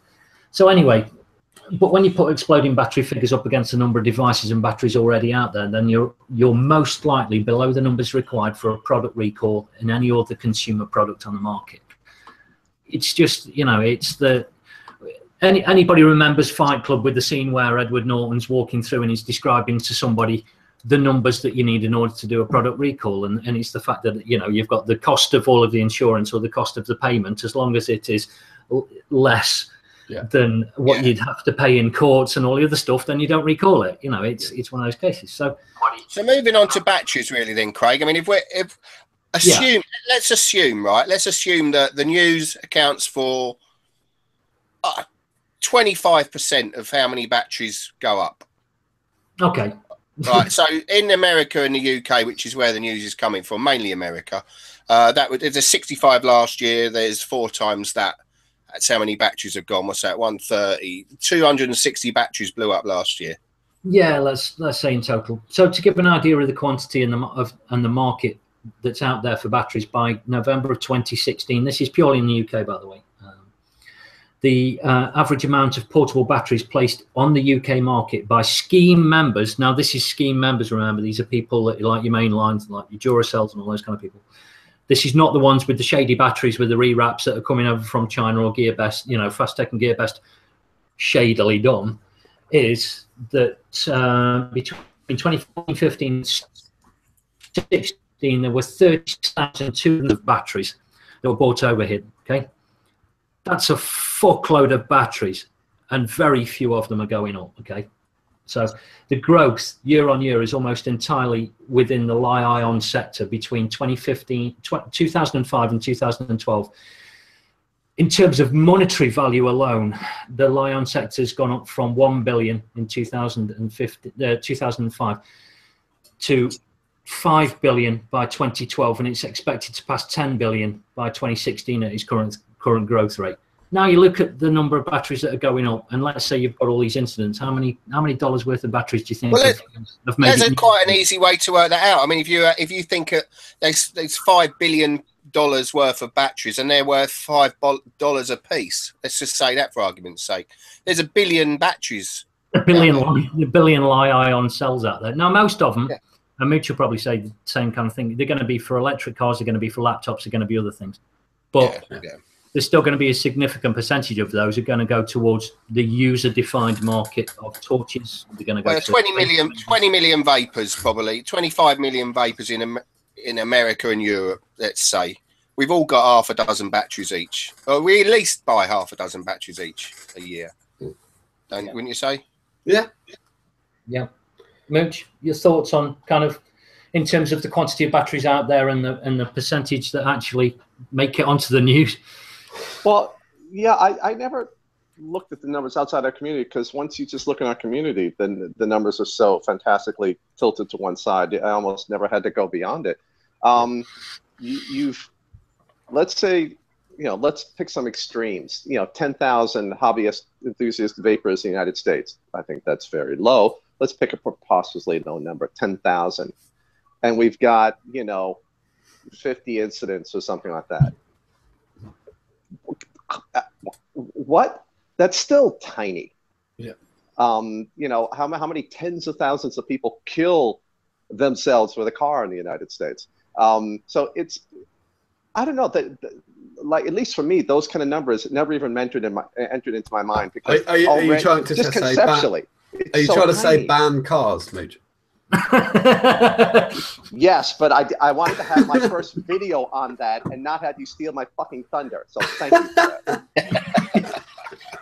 that. The mortality thing's crazy. It's just you Brits. Fuck. Back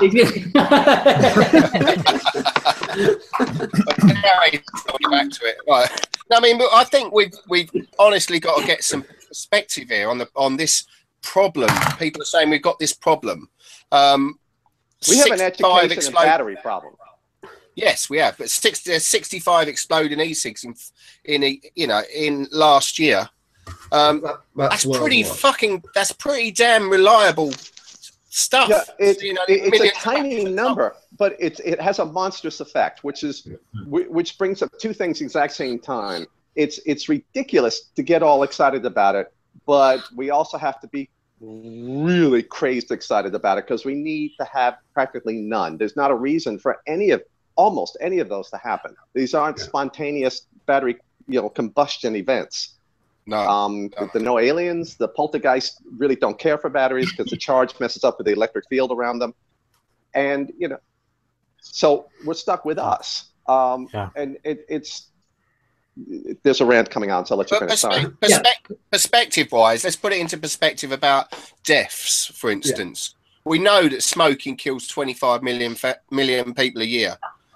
Or 5 million people a year. Let's go over a 5-year period.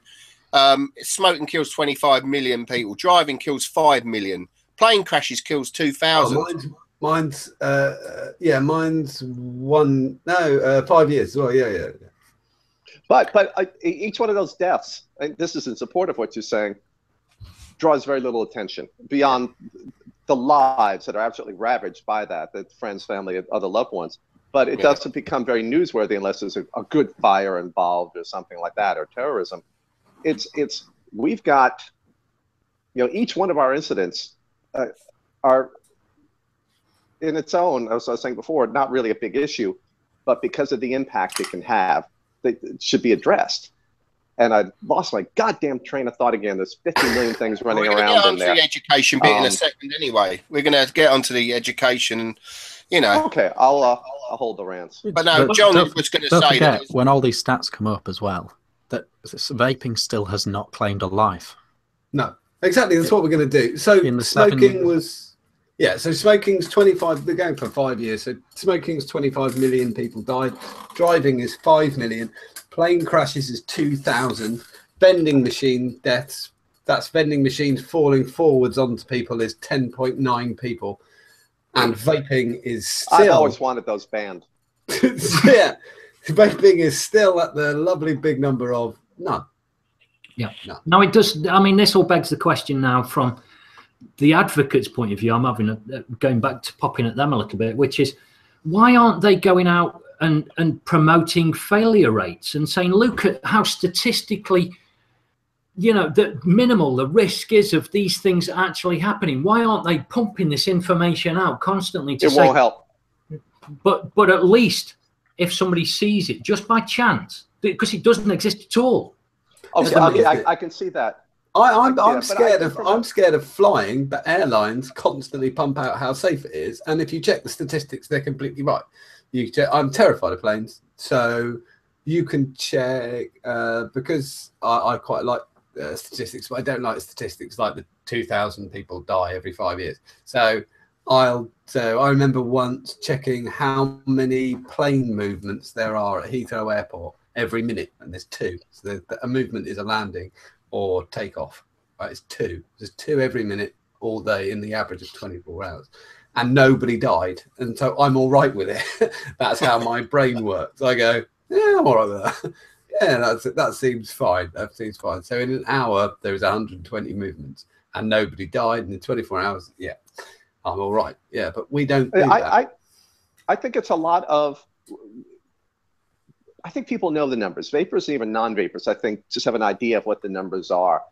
But comparing a vaping incident, which they know really nothing about, vaping or what can happen, and car crashes and smoking deaths and all, they know about those, are familiar with those, they know the risks. They just accept that it's all fuck crazy dangerous as hell if it's the other guy and then the other guy is stupid.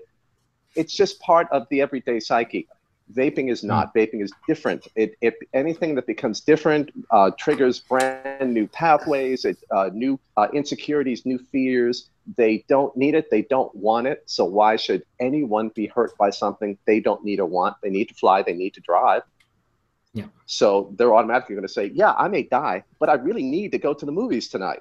So I'm going to get into my car. Or, I need to go to the family thing. I'm going to fly. And by that, we can discount a lot of dangers. But one of the questions which, and all of us have had this question asked to us, or we've had this statement made back to us when they've seen that we're vaping, or we've gone, oh, I'm vaping on this. They turn around and go, oh, they're dangerous. It'd be so nice to be able to just turn around and be able to say to people, actually, statistically, it's not. On the off chance that you catch somebody that understands mathematics alone, that is a useful thing to have. Just as a little bit of a weapon, just to say, actually, your chances of one of these. I think for the small percentage of people that can work, but I think for the vast majority, the eyes will instantly roll up in the back of their heads, and they'll just be like, How much fun would it be then? If we know the one where a smoker says, "Yeah, I don't vape because I've heard about the chemicals," you could actually just turn around and say, "Do you know what? There's a 33.333% chance that you'll be killed by that cigarette," and at the moment, and statistically speaking, there's zero chance. Yeah, that one kind of ends. So fuck off, you cunt. And nothing we say in the statistics would change his mind. That's the problem with statistics. It's only going to change your mind if you've already started to believe in advance. They can change your mind. If you have your mind set up, very few people's minds are changed by statistics. It's because it doesn't deal with any of the emotions, and it's the emotions that are driving our fear, our worries, not ours, but let's say the world's fears and worries about cigarettes, electronic cigarettes, especially since almost everybody feels they're not necessary. That just quit, quote unquote. So I think we're just pounding on a wall there with our heads, and we're just getting bloody as a result of it. I'm not saying we shouldn't do it. Yeah. But I think that we can't make that something like for me, I wouldn't want to see the advocacy groups working. I think we need so much work within our community. Yeah. That I wouldn't want to see like $10 million used for advertising campaigns to educate the public on vaping. But we have, I will say, Mooch, we've kind of, just for today's show, we're sort of separating advocacy in America and advocacy in the UK, just because we've got a perspective on ours and good point. Good point. These people have just said these things, and yours haven't. So we're gonna fucking tear ours apart. You've got decent advocates in America. We haven't got any here. We have what? You got what? There are some decent advocates who get off their backside. Yeah. No, there really are. We haven't got that luxury. Education. Yeah, so the next section is called education, keeping it positive. Yes. Right. If advocates are to believe that, then they have reach. Why not use it just to educate users? Like you say, posters, put all these things. How many posters have we seen from advocacy groups in shops? I know it's far fewer than the diagrams that Jim has made last year.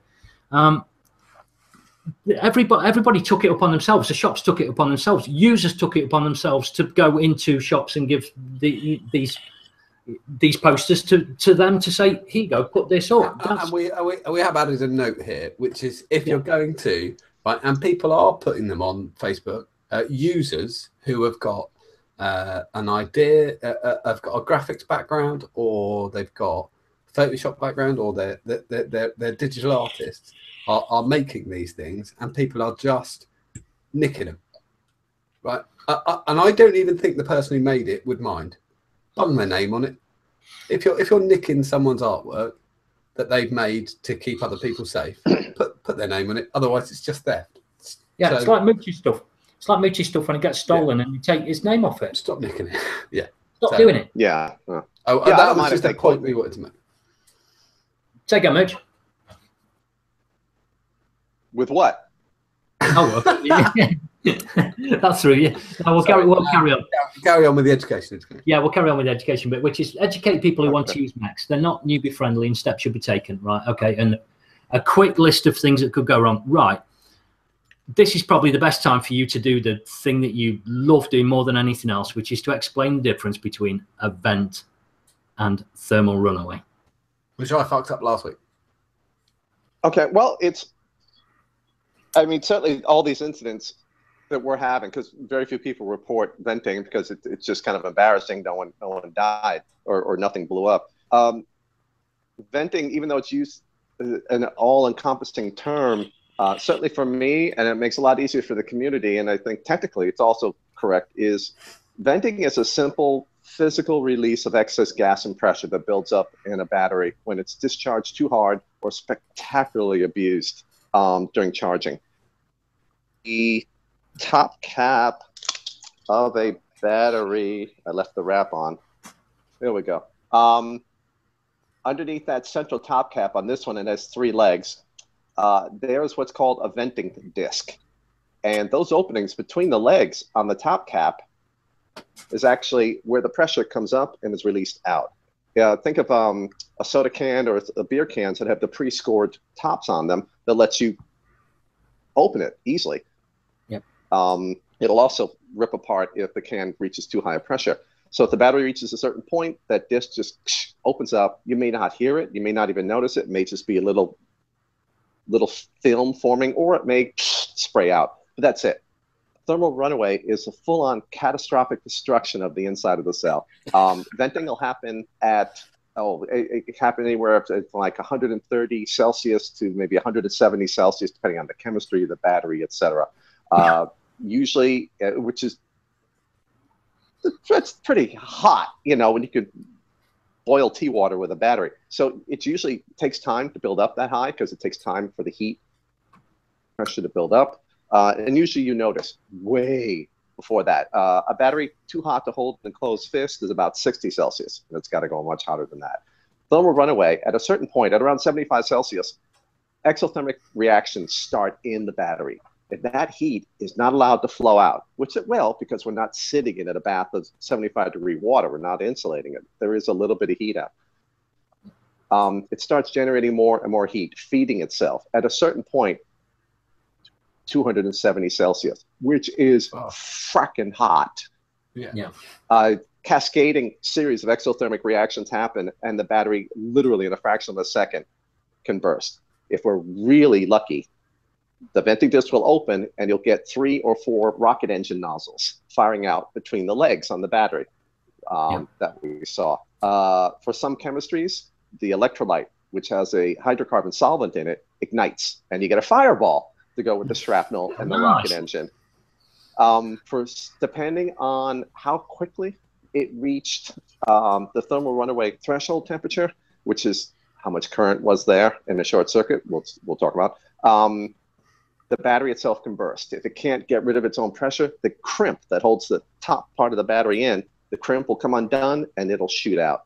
There have been a couple of videos where when a mod went, they dropped the mod or the mod would shoot across. It wasn't until the mod hit a wall on the far side of the room that all of a sudden there was an explosion of fireball. That's when the top of the battery came off and it just dumped its contents. Venting can happen from just abuse. Thermal runaway, it's got to be a short circuit or a build so low or a power level so high that the battery thinks it's actually in a short circuit situation, a 0.02 build or something like that. Mm-hmm. If you heat up, let's say you put a 0.06 build on something, you know, our Mr. Hall allegedly used that value. That I discharge at 0.05, 0.04 every single day, including the very battery he uses. And I'll do it just 5 seconds every 30 seconds until, you know, the thing reaches a uselessly low voltage. Nothing. It reached maybe 70, 80 Celsius or something like that. It wasn't even in danger of venting, much less going to runaway. you don't have to worry about runaway unless you do those short circuits and you've got the 0.02s or something like that. And the venting could take a very long time, but thermal runaway can take literally a second or two. There are hot spots inside the battery. The battery doesn't have to reach 230. Just because I want you to say it, Mooch, because I've said it, because we forgot to ask you live when you were on. How many vent holes would you need in a mod to stop it exploding if it went into thermal runaway? Cutting off the bottom half of the mech would help. There we go. That is the answer. that might help. And how many vent holes would you need if a battery vented? None. There you go. That's exactly the answer I wanted. So what are vent holes on mods for then, Mooch? Decoration? I don't know how much research there really has been, and this is not laying any blame on any no. mod manufacturers at all. I don't know how many of them have taken, the roughly, 100, 200 batteries it would take. You probably want 5 to 10 of each of the typical batteries that be used in a mech, and you want to bring them each to venting situations and thermal runaway. Actually, we're probably talking 300-400 batteries. Yeah, that's a lot of time and a lot of money. But any venting holes are going to help, but they also have to be done with the knowledge that for venting, just the tiniest bit of air coming around the button is going to release anything that comes out of it. Even if the mod, in my opinion, was airtight, and the thing vented inside that, your mod's not going to go, like that, and then maybe burst. It's just going to pressurize the air, and then an unbelievable situation. You open it up and you hear yeah, that's it. Exactly. When you open it up, if it was airtight. We remembered to ask him in rehearsal once, but forgot to ask him live. But that was the answer we wanted. Venting holes will always help. They can't hurt. But with the mind that, and I was thinking of this with Andrew Hall's situation, because everyone noticed his hands look clean, which to me wasn't a big red flag, because perhaps those are cleaned, or if he was holding it and it shot off in one direction or shot off the other direction, the fireball will be at both ends of the mod and not where his hand was. We don't know. No.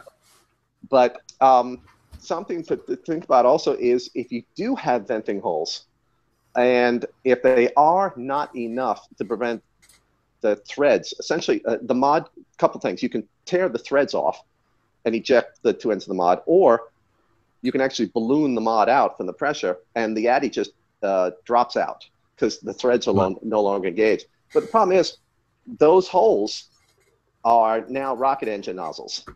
And they can actually participate in creating an injury where maybe one wasn't before. Maybe it's better to have it shoot out both ends, but if your teeth are involved, maybe it's better to have your hand burned from the side vents than your teeth broken out. But I don't know if it's really been looked at. Yeah, I don't know if it's really been looked at, or if it ever will, or should. Just to move on, should we say how not to do this?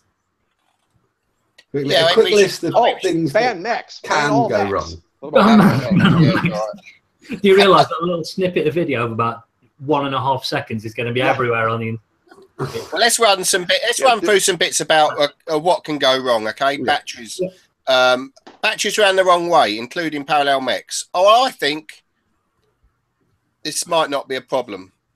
I think it's getting rarer. It was, but I think people are becoming much more aware of it. Education, and now they're not doing that as much. And they also some regulated mods do generally have protection in place as well, don't they? So exactly, yeah. And a lot of people just aren't using parallel mods as often. They're going to series mods. So I think there are fewer opportunities. Well, obviously, fewer opportunities there. Reverse battery in the series mod is a non-event. 2 reverse batteries can be a big event, but 1 reverse one is nothing. Yeah. Torn and damaged wraps. And I would say, and I'm uneducated, Mooch is the expert, so he can tell us on this. But my uneducated guess would be to say that almost all of the news article problems have been damaged battery wraps or the insulator at the top. Not the type of mod, but the damage to the battery. Agreed. I think this is what, like your statistics, what we end up around 65. Yeah. Even for the regulated mods, the majority of those events were due to a bad wrap or a missing insulator. Now, maybe things like putting in a purse, maybe, you can get enough stuff going to complete that circuit. But that's not easy to get metal to go from one end of a battery, all the way to the other end. With enough stuff or chain, maybe you can do that. But you know, if I have the wrap on, it's a little safer looking.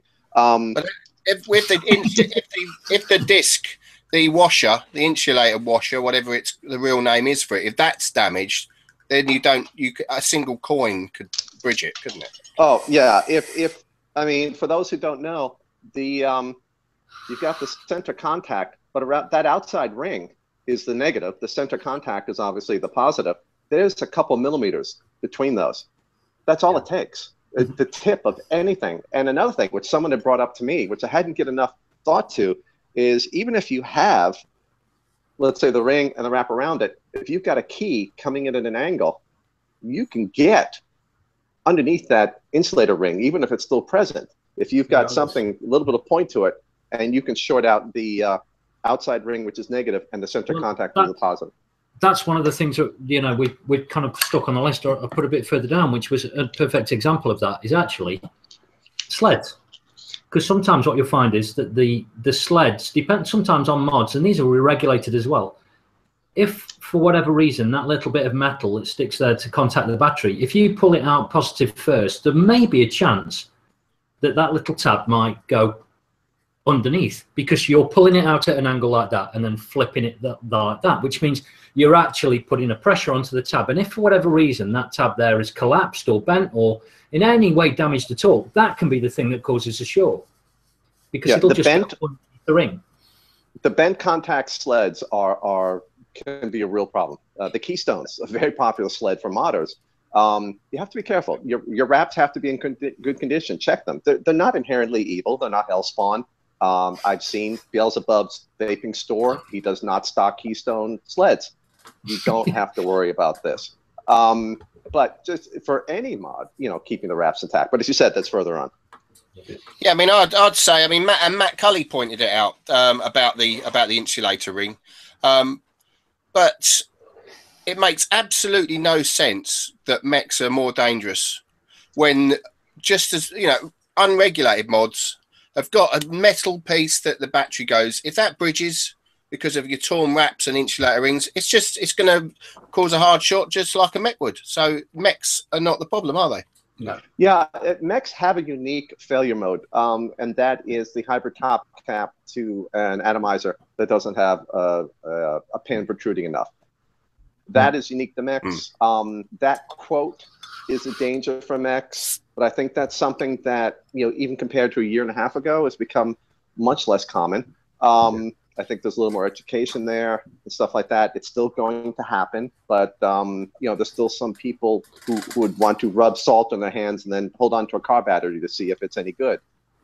Yeah. It's going to happen no matter what you do with a car battery. I mean, in terms of warnings. If we look at the ATAs that have come out this year, I think I mean, hybrids undoubtedly, yes, they are more dangerous than a floating pin. Yes, they are. But I don't think I've seen an ATI in a year that hasn't got a protruding positive screw. Yeah, it's not the whipping boy that I believe a lot of the community has still makes it the hybrid top cap. I don't think that's where a lot of these accidents are happening. I think it's to do with the wraps.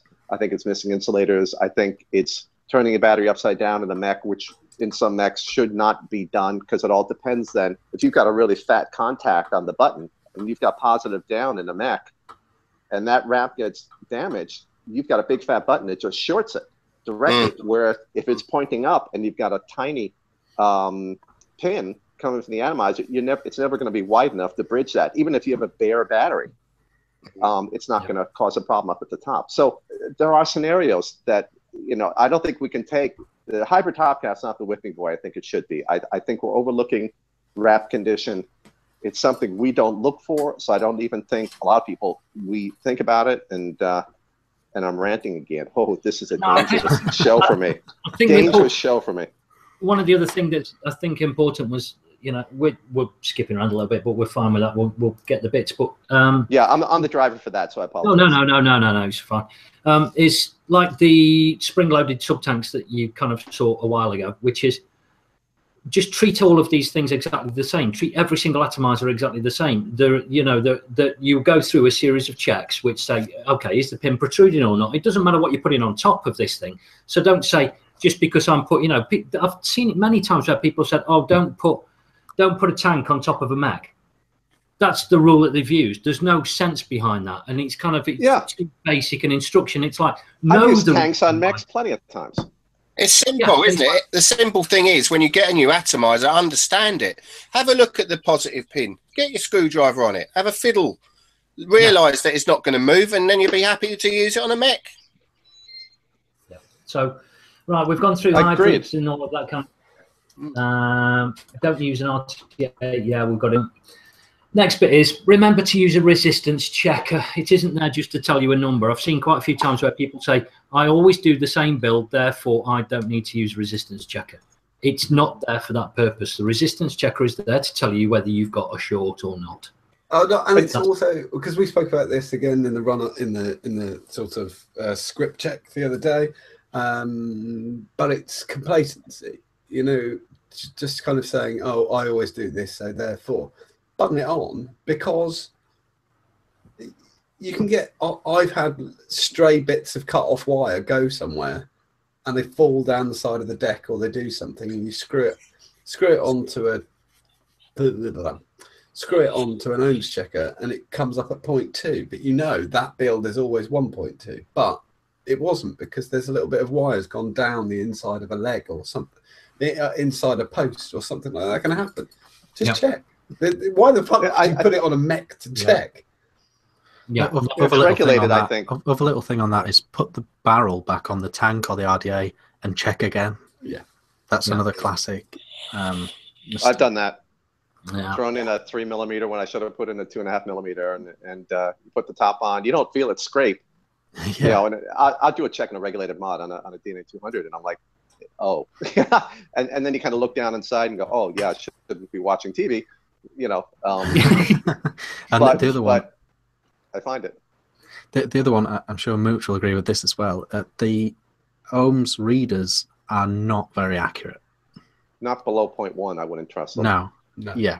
So if and again, low, be careful with. You know, some people will say, "Oh, it's accurate." That you know, look at the specs and okay, but what if you put it up against? You know, the difference between a 0.04 and a 0.02 is a doubling of the current, not a little more, a doubling, and you've got 20 thousandths of an ohm difference.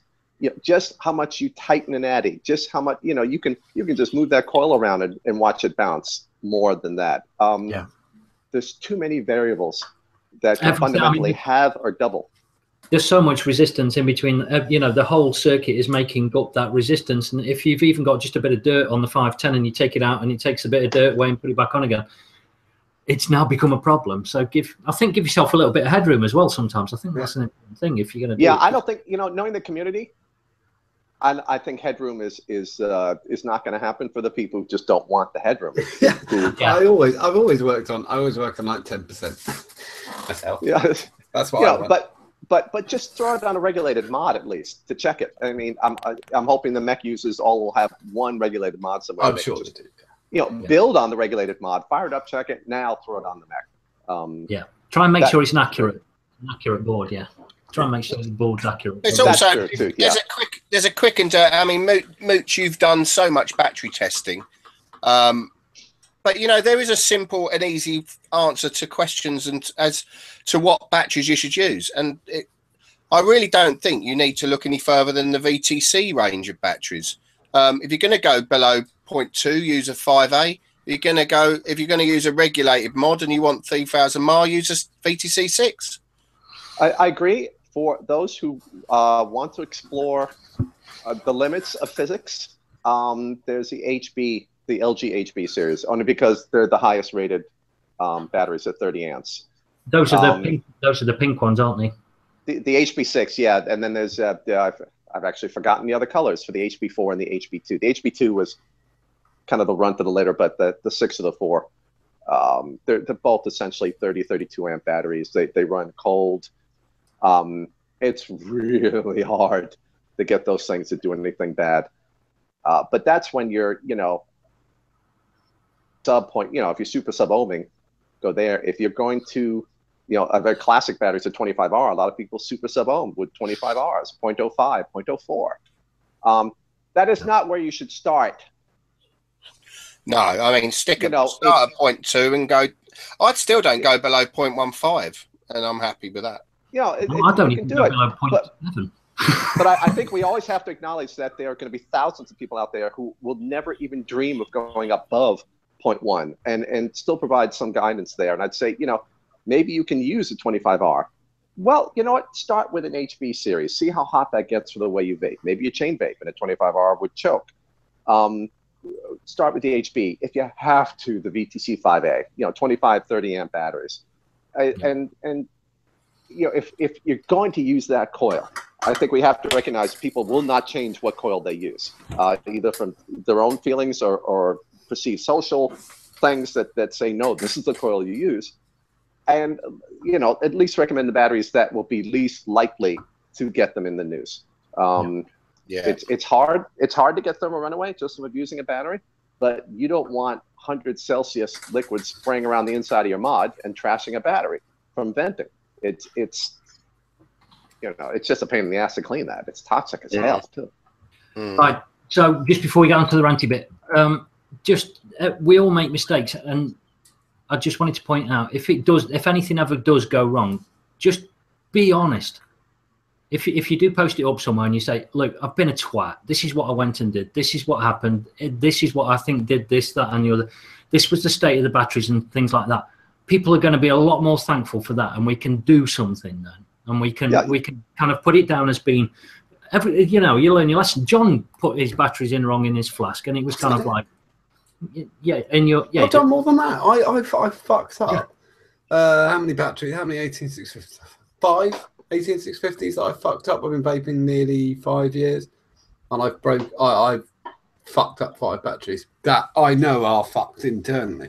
2 were auto fires where I put a mech down with a sensitive switch that I knew was sensitive. It wasn't locked, and I put it flat down, and it fired for about 45 minutes. I did that in my pocket once with a mech. I put it in my pocket. The same mech, the same one that did me. And I've done the wrong way round of DNA 20s. I did 2. I burnt out 2 boards, 2 batteries. So yeah, and I did the one where I put them, and I burnt out the charging board in the flask. I put them the wrong way around. It happens because we do it all the time. It does, yeah. But the thing is, you're honest about it. That's the point. And I use decent batteries. So they don't do anything. They're fucked. Yeah. The battery's fucked, and I've learnt my lesson. It's cost me fucking £8. But it's that's what happened. Yeah. It's fine. So anyway, we get to the ranty bit. I don't know who wants to be here for that bit. Or it's not really a ranty bit. It's a final message, really. The final message to our leaders in speech box. So Dave, I want to get a message to Dave, Dawn, and to Fergus Mason, really, and that is get off the bandwagon, really, and try to change things instead of adding fuel to the fire. We're a vaping community. We consist of all types of people who vape in different ways, and just because we aren't vaping the way you are, doesn't mean that we shouldn't have a choice, and you should respect those choices. There's nothing you could do to stop the media having their fun. So help people understand, instead of thinking you have the right to tell people what they should and shouldn't use. You've worked hard to help vaping, but I feel very much you're very much in your own little clique, and you can't see outside anymore. I know your heart's in the right place, but come on, open your eyes, embrace all the subcultures. We're all vapers at the end of the day that aren't smoking, so support us all. Yeah, that's it. Yeah, that's it, really. And that's the Dave Dawn and Fergus at Vapors in Power. John's muted. Idiot. I was just going to say that I think that shows what Rick's like. He's always willing to give everybody a chance. It's very nice. Yeah. Now it's me. I'm going to. There we go. I'm going to just. Hello, John. That'll do. That'll do with the softly approach, because they're not getting it. These advocates are now actively damaging the vaping industry in the UK by working against it. They have zero influence in the real community. They do not involve themselves with vapers as a whole. And it's time to say, change or you're finished. We all see their posts. We're sent their links. We listen to them talk on stage at events. And what happens? We ignore them because they're self-interested, fame-hungry idiots. The time is now. Step up, embrace the clouds, the old ladies who use CE5, the Genesis users, and everybody in between, because you've become white noise. They cheer for you at Expo when you wave your arms. Maybe some will buy a T-shirt, but you've become a committee that answers your own questions. The rot has set in, and you need to join Facebook groups and engage with vapors in forums and on Facebook, and embrace the nerd within. Absolutely, yeah. I'm dedicating this one to Richard, Vape Fest Richard. I'm saying that. The point I'd like to raise is that we're seeing time and time again, any discussion that doesn't immediately agree with the current advocacy positions is met with hostility and on occasions threats of violence, as recently as last week. Okay?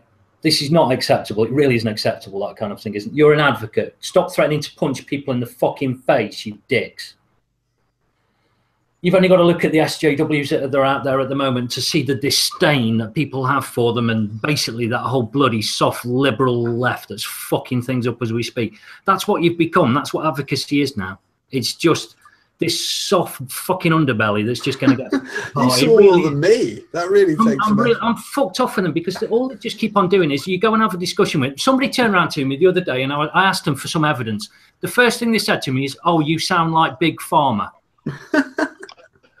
Then get a fucking grip of yourselves. If you've got the statistics or you're making these arguments, you should have it there at hand. You should just turn around, be nice, present it in a sensible fashion. It's not some kind... You don't get a fucking cookie for getting blocked on fucking Twitter because somebody disagreed with you. If you go to the manager of some big pharma company or big tobacco or the government and start getting into a shit-slinging contest with them, nobody wins. Go and watch a Jordan Peterson video on about when two people work through things and have a conversation where they exchange ideas. Both people grow from it. Long ago. It's calling vapors stingy, for instance. That was a dickish move. It really was. Well, no one read it. He also called me a bullshitter on his thread the other day. And it was like, I'm only questioning where you're getting this information from. And I hope I've proved, and I'll post the links up. Have a look at them. Go and make your own opinion. Tell me if you think I'm wrong. But yeah, he's a bit of a bully boy, I think. Yeah, if you want people to be able to like you and to understand and to follow you and do stuff, lead by example. Just do that. Maintain focus. Get the information across in a nice way. If somebody makes an idiot of themselves, accept it. You don't see the smart politicians out there answer to every single post that goes up on Twitter, for instance. They just don't do it. What they do is they just ignore it and move on. They've got an actual plan of what they want to do at that moment in time, rather than this knee-jerk reaction stuff. I really, really, really want to help. We really do, but you're making it so fucking hard for us to lie before we've got to helping you. Yeah, because our point is that we're on the side of vapors. Yes, and you should be on the same side. We want to help. We really want to help, but you've just made it fucking impossible. So anyway. And stop trying to punch us. It's getting really boring. God damn it. Anyway, Richard's got the final fucking nail in the coffin. Take a bow, Craig. Nice. Well done, Craig. Well said. Okay. I just want to finally pick up on this, and maybe some take home for any advocates watching. The advocacyproject.org.uk government site explaining what an advocate is, and they have a page on there. What does an advocate do? And it has what an advocate can, bullet points, and what an advocate cannot.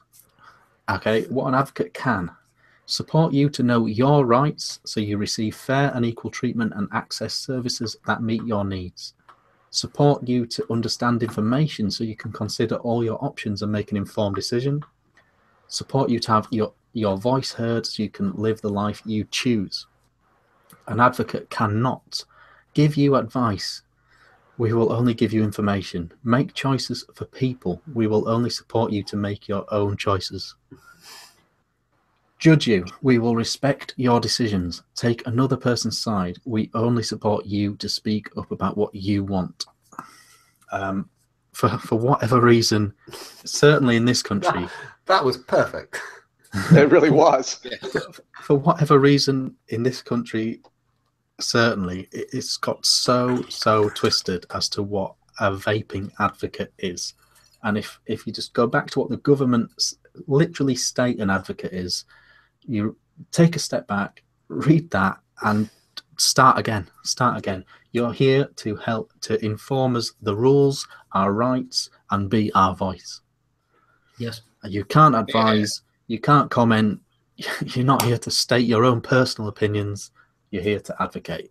And if you really want to do that, follow those guidelines.